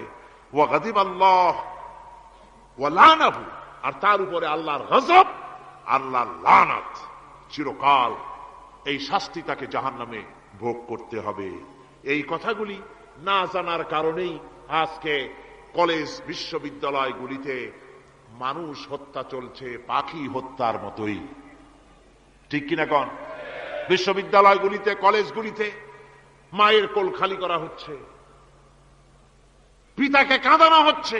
কত আশা করে ছেলে পাঠানো হয় কলেজ, ইউনিভার্সিটিতে, আর সেখানে সামান্য নিজের দলের প্রাধান্য বিস্তার করার জন্য পরমা সহিষ্ণুতা নাই, সমানে হত্যা করা হচ্ছে। এভাবে হত্যা করা হচ্ছে রাজশাহীতে, হত্যা করা হচ্ছে ঢাকায়, চট্টগ্রামে, খুলনায়, আপনারা অবাক হবেন, খুলনায় যেভাবে হত্যা করল, একজন নেতৃস্থানীয় ব্যক্তি যিনি খুলনায় গিয়ে বললেন, আমি লাশ চাই, লাশ চাই। তার উপস্থিতিতে ইসলামী ছাত্র শিবিরের দৌলতপুর বিএল কলেজের জিএস আব্দুল হালিম মুন্সি মসজিদে নামাজ পড়তে গিয়েছে, সেই অবস্থায় তাকে মসজিদের ভিতরে গুলিবিদ্ধ করেছে। জান বাঁচাবার জন্য এই ছেলে পার্শ্ববর্তী পুকুরের মধ্যে ঝাঁপায় পড়েছে, সেখান থেকে তাকে টেনে তুলে তাকে কোপানো হচ্ছে, সে প্রাণী প্রাণী বলে চিল্লাচ্ছে। এই অবস্থায় মসজিদের সিঁড়ির উপরে কাট করে তাকে জবাহ করা হয়েছে।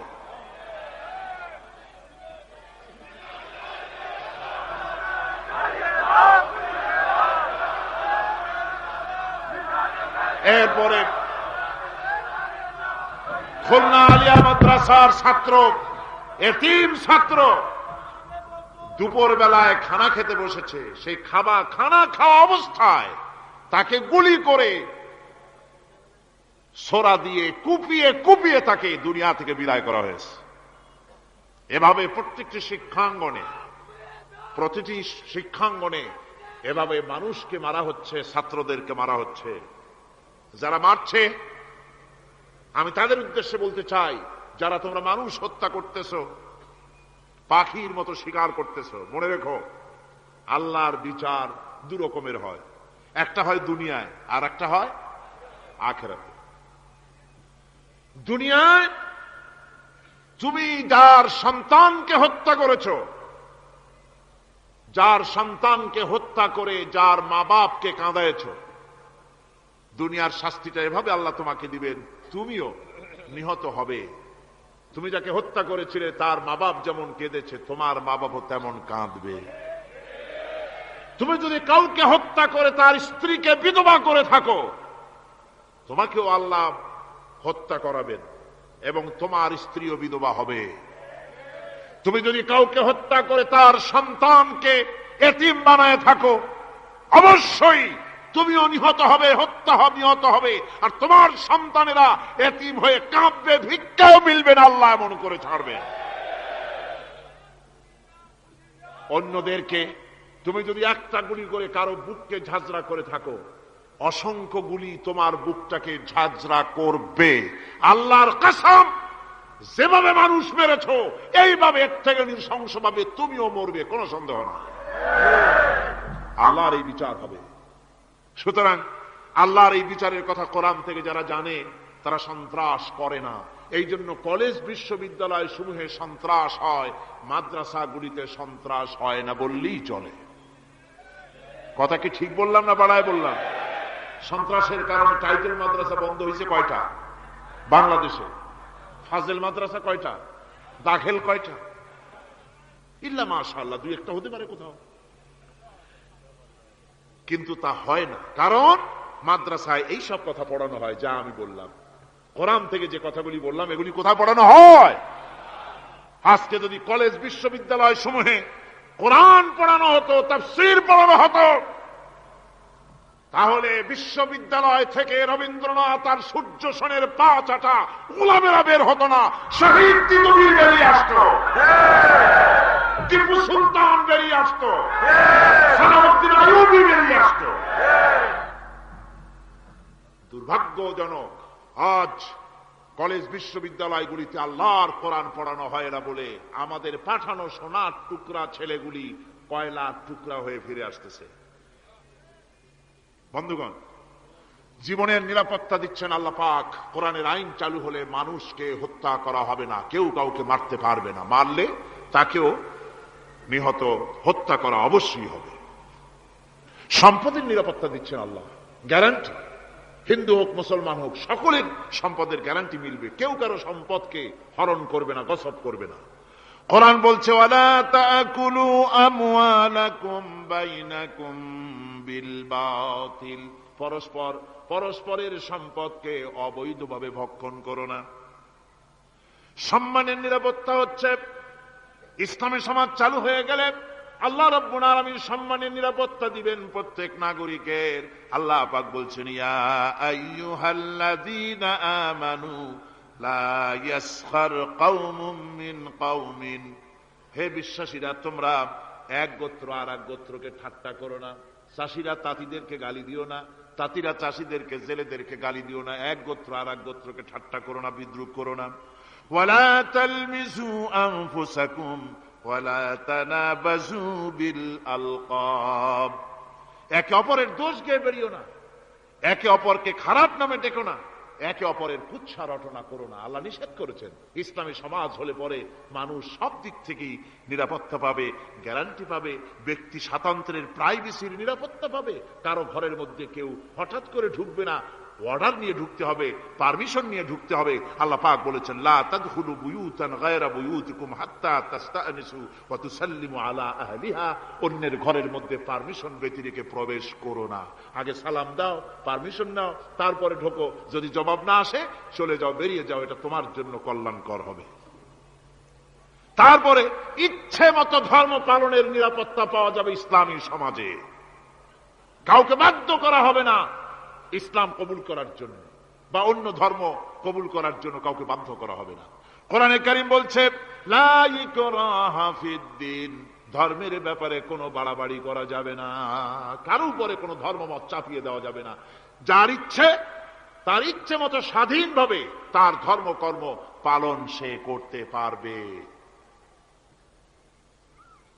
এই ধর্ম পালনের কথা বলতে এসে আমার মনে পড়লো এবছরের হিন্দুদের দুর্গাপূজার কথা।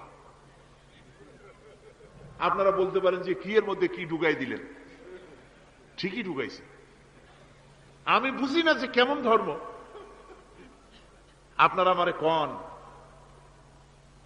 দেশের প্রধান বিরোধী দল তারা যদি বলে যে আমাদের এই দাবি যদি সরকার না মানে তাহলে 1 বছরের ভেতরে আমার দলে যত লোক আছো কেউ জুমার নামাজ পড়বা না, তাহলে তাদের দলের লোকেরা তা কি মানবে? মানবে? বিএনপি যদি বলে, সরকারে যারা আছে, যে আমাদের এই সমস্ত কথা যদি বিরোধী দল না মানে তাহলে আমার দলের কোন লোক ঈদের নামাজ পড়বে না, শুনবে কেউ? শুনবে না। আমার ভাইরা, কোরআনে কারীমের আলোচনা শেষ দিকে এসেছে। আমরা মোনাজাত করব এখন। মোনাজাতের জন্য দাঁড়ানো ভাইয়েরা এক মুহূর্তে বসে পড়ুন। আজকে আপনাদের জন্য দারুণ সুখবর আছে। আজ কোরআনে কারীমের আলোচনা শুনে, কোরআনে কারীমের প্রতি মুগ্ধ হয়ে, ইসলামের আদর্শে উদ্বুদ্ধ হয়ে 5 জন অমুসলিম ভাই ইসলাম কবুল করতে এসেছে।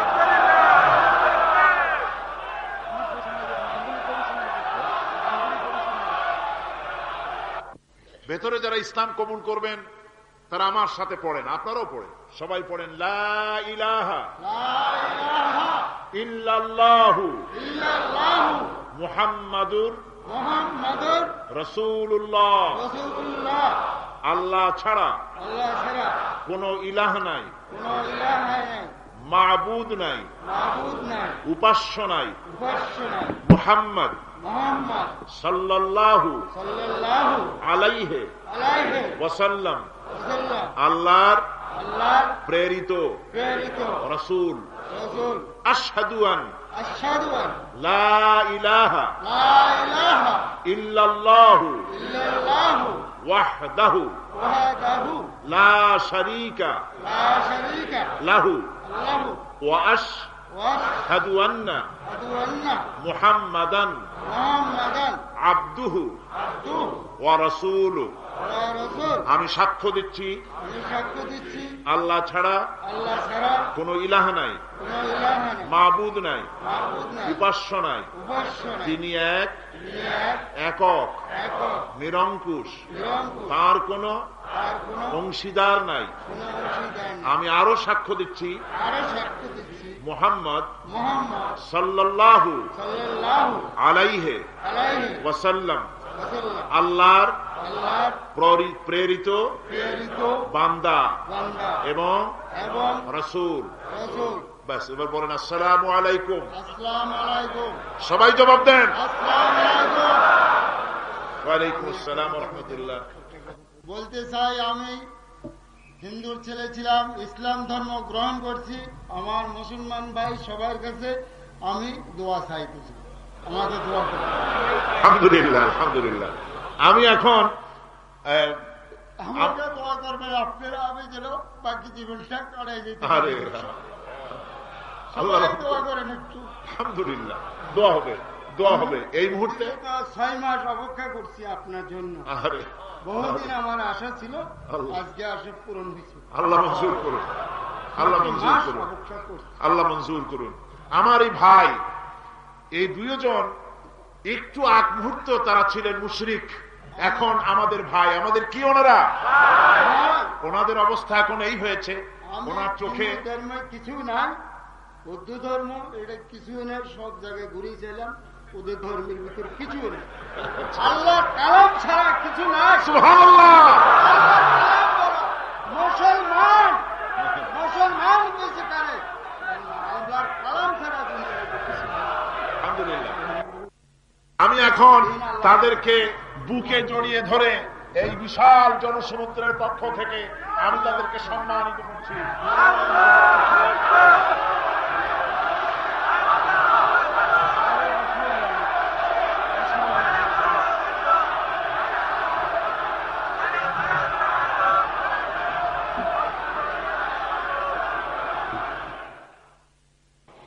আমরা মুনাজাত করব, আল্লাহর কাছে দোয়া করব। اللهم آمين. ربنا ظلمنا أنفسنا وإن لم تغفر لنا وترحمنا لنكونن من الخاسرين. آمين. ربنا لا تزغ قلوبنا بعد إذ هديتنا وهب لنا من لدنك رحمة إنك أنت الوهاب. رب العالمين, দীর্ঘ রজনী পর্যন্ত তোমার বান্দারা লক্ষ লক্ষ মানুষ কোরআনে কারিমের কথা শুনেছে, তোমার হাবিবের কথা শুনেছে। আয় আল্লাহ তাআলা, তুমি দয়া করে মেহেরবানি করে তেলাওয়াত এবং দরুদ ও সালামের সওয়াব রাসূল করিম সাল্লাল্লাহু আলাইহি ওয়াসাল্লামের রূহ মুবারকে পৌঁছিয়ে দাও। ربنا تقبل منا إنك أنت السميع العليم وتب علينا إنك أنت التواب الرحيم. سبحان ربك رب العزة عما يصفون وسلام على المرسلين الحمد لله رب العالمين. واجعل آخر كلمة عند الموت لا إله إلا الله محمد رسول الله. السلام عليكم ورحمة الله.